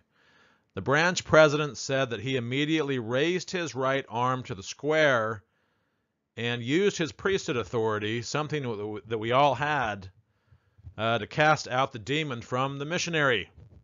Raise the right arm to the square and cast out that demon. Throughout my lifetime, I was born in 1968, I didn't really see anybody in the church casting out evil spirits or devils. I did hear a story from my brother-in-law who joined a breakoff group from the Mormon Church. And, of course, active Mormons, active true-believing Mormons, believe that these breakoff groups are kind of inspired by Satan. And so his dad rose his arm to the square and basically tried to cast the devil or the evil spirits or the evil influence or whatever that was in my brother-in-law. He tried to cast that out. All right, the story continues.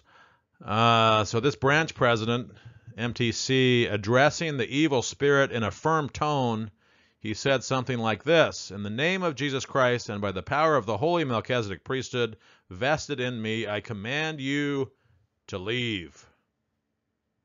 All right, story continues. After a moment of sitting still, the elder slowly raised his head. He was obviously confused, and the branch president asked him if he knew what had just happened. The missionary had no clue. He was totally out. Who knows what he was suffering under? Could be a seizure, I guess. Could be schizophrenia. Could be multiple personality disorder. I don't know. All right, so why did this elder get possessed by Satan or an evil spirit? Well, it was because that he had broken several mission rules. Talk about undue influence, right? That's something that high demand fundamentalist religion will tell you. It's always your fault. You know, you broke some missionary rules. That's why Satan possessed you. Pretty extreme punishment, right? So the branch president then revealed the reason why this elder had become possessed by an evil spirit, possibly even Satan himself. It was because the missionary had broken several mission rules. One rule you can see in the Doctrine and Covenants, I think it's in regards to missionaries. Devil has power over the waters. So on your mission, I heard, I went on a mission, that you're not supposed to go in the water because devil has influence over the water, right? It's in the D&C somewhere. All right, so what rules did he break? Well, he slept in late. Ooh, bad, huh? Even worse, he had been listening to rock and roll music. Oh, no. I'll make an admission. I bought a few rock and roll tapes on my mission. I was a big fan of Blue Oyster Cult and had to get their new record. I only got a few, though. One of my missionary companions flipped out over that. Oh, well. And that was the moral of the story. It was a warning to us. Obey the rules, or something like this could happen to you. Undue influence, right? Speaking for God, speaking for the devil, about the devil. If you break the rules, Satan will come right into your body. All right, so what do some more modern leaders have to say about casting these evil spirits out?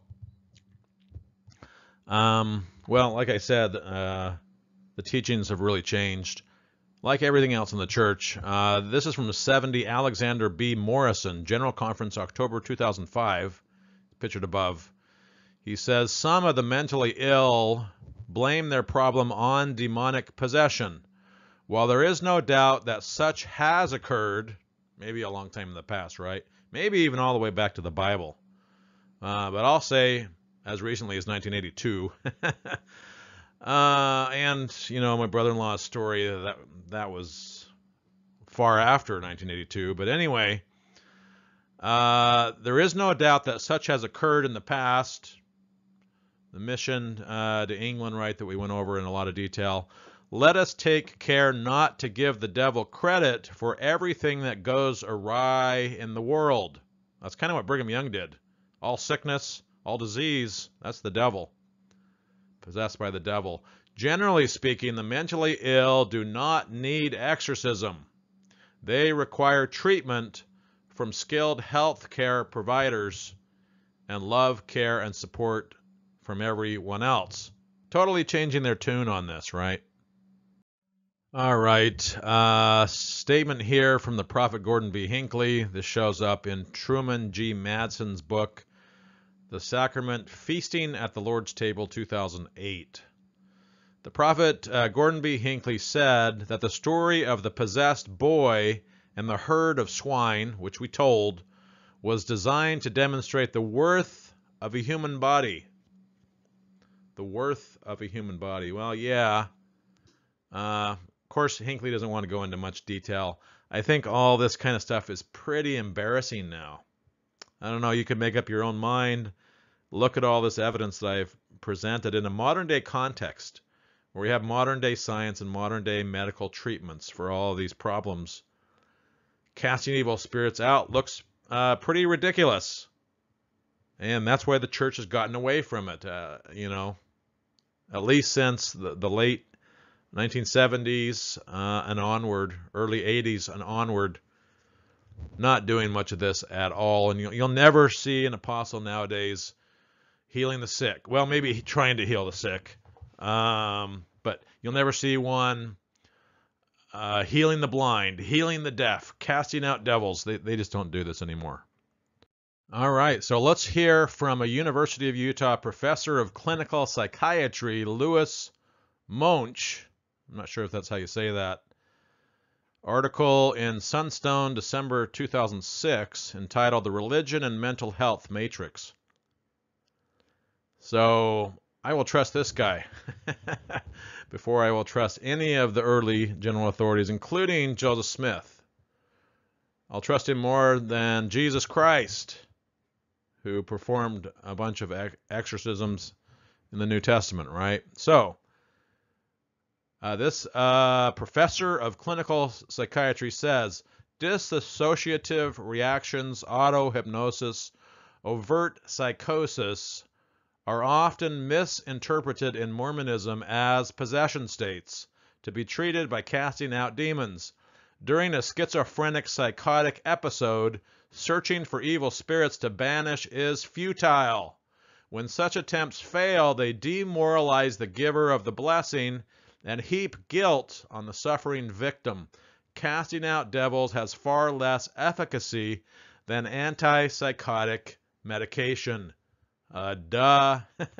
That's why we don't do much of it anymore, right? The Catholics don't do much. Mormons don't do much. Maybe there's some Pentecostal churches or somebody out there that still does this kind of stuff. If you're having a mental disorder, get on your antipsychotic medication, and it will usually make a big difference. All right, so that's going to do it for this video. We went 3 hours, 15 minutes. Believe it or not, this was about a month worth of research and work. I was sick for a few of those days, but still it was a ton of work. At least over 100 hours. I haven't really added them up all the way. But that's going to do it for this video, and I thank you for watching the Mormon Exorcisms video.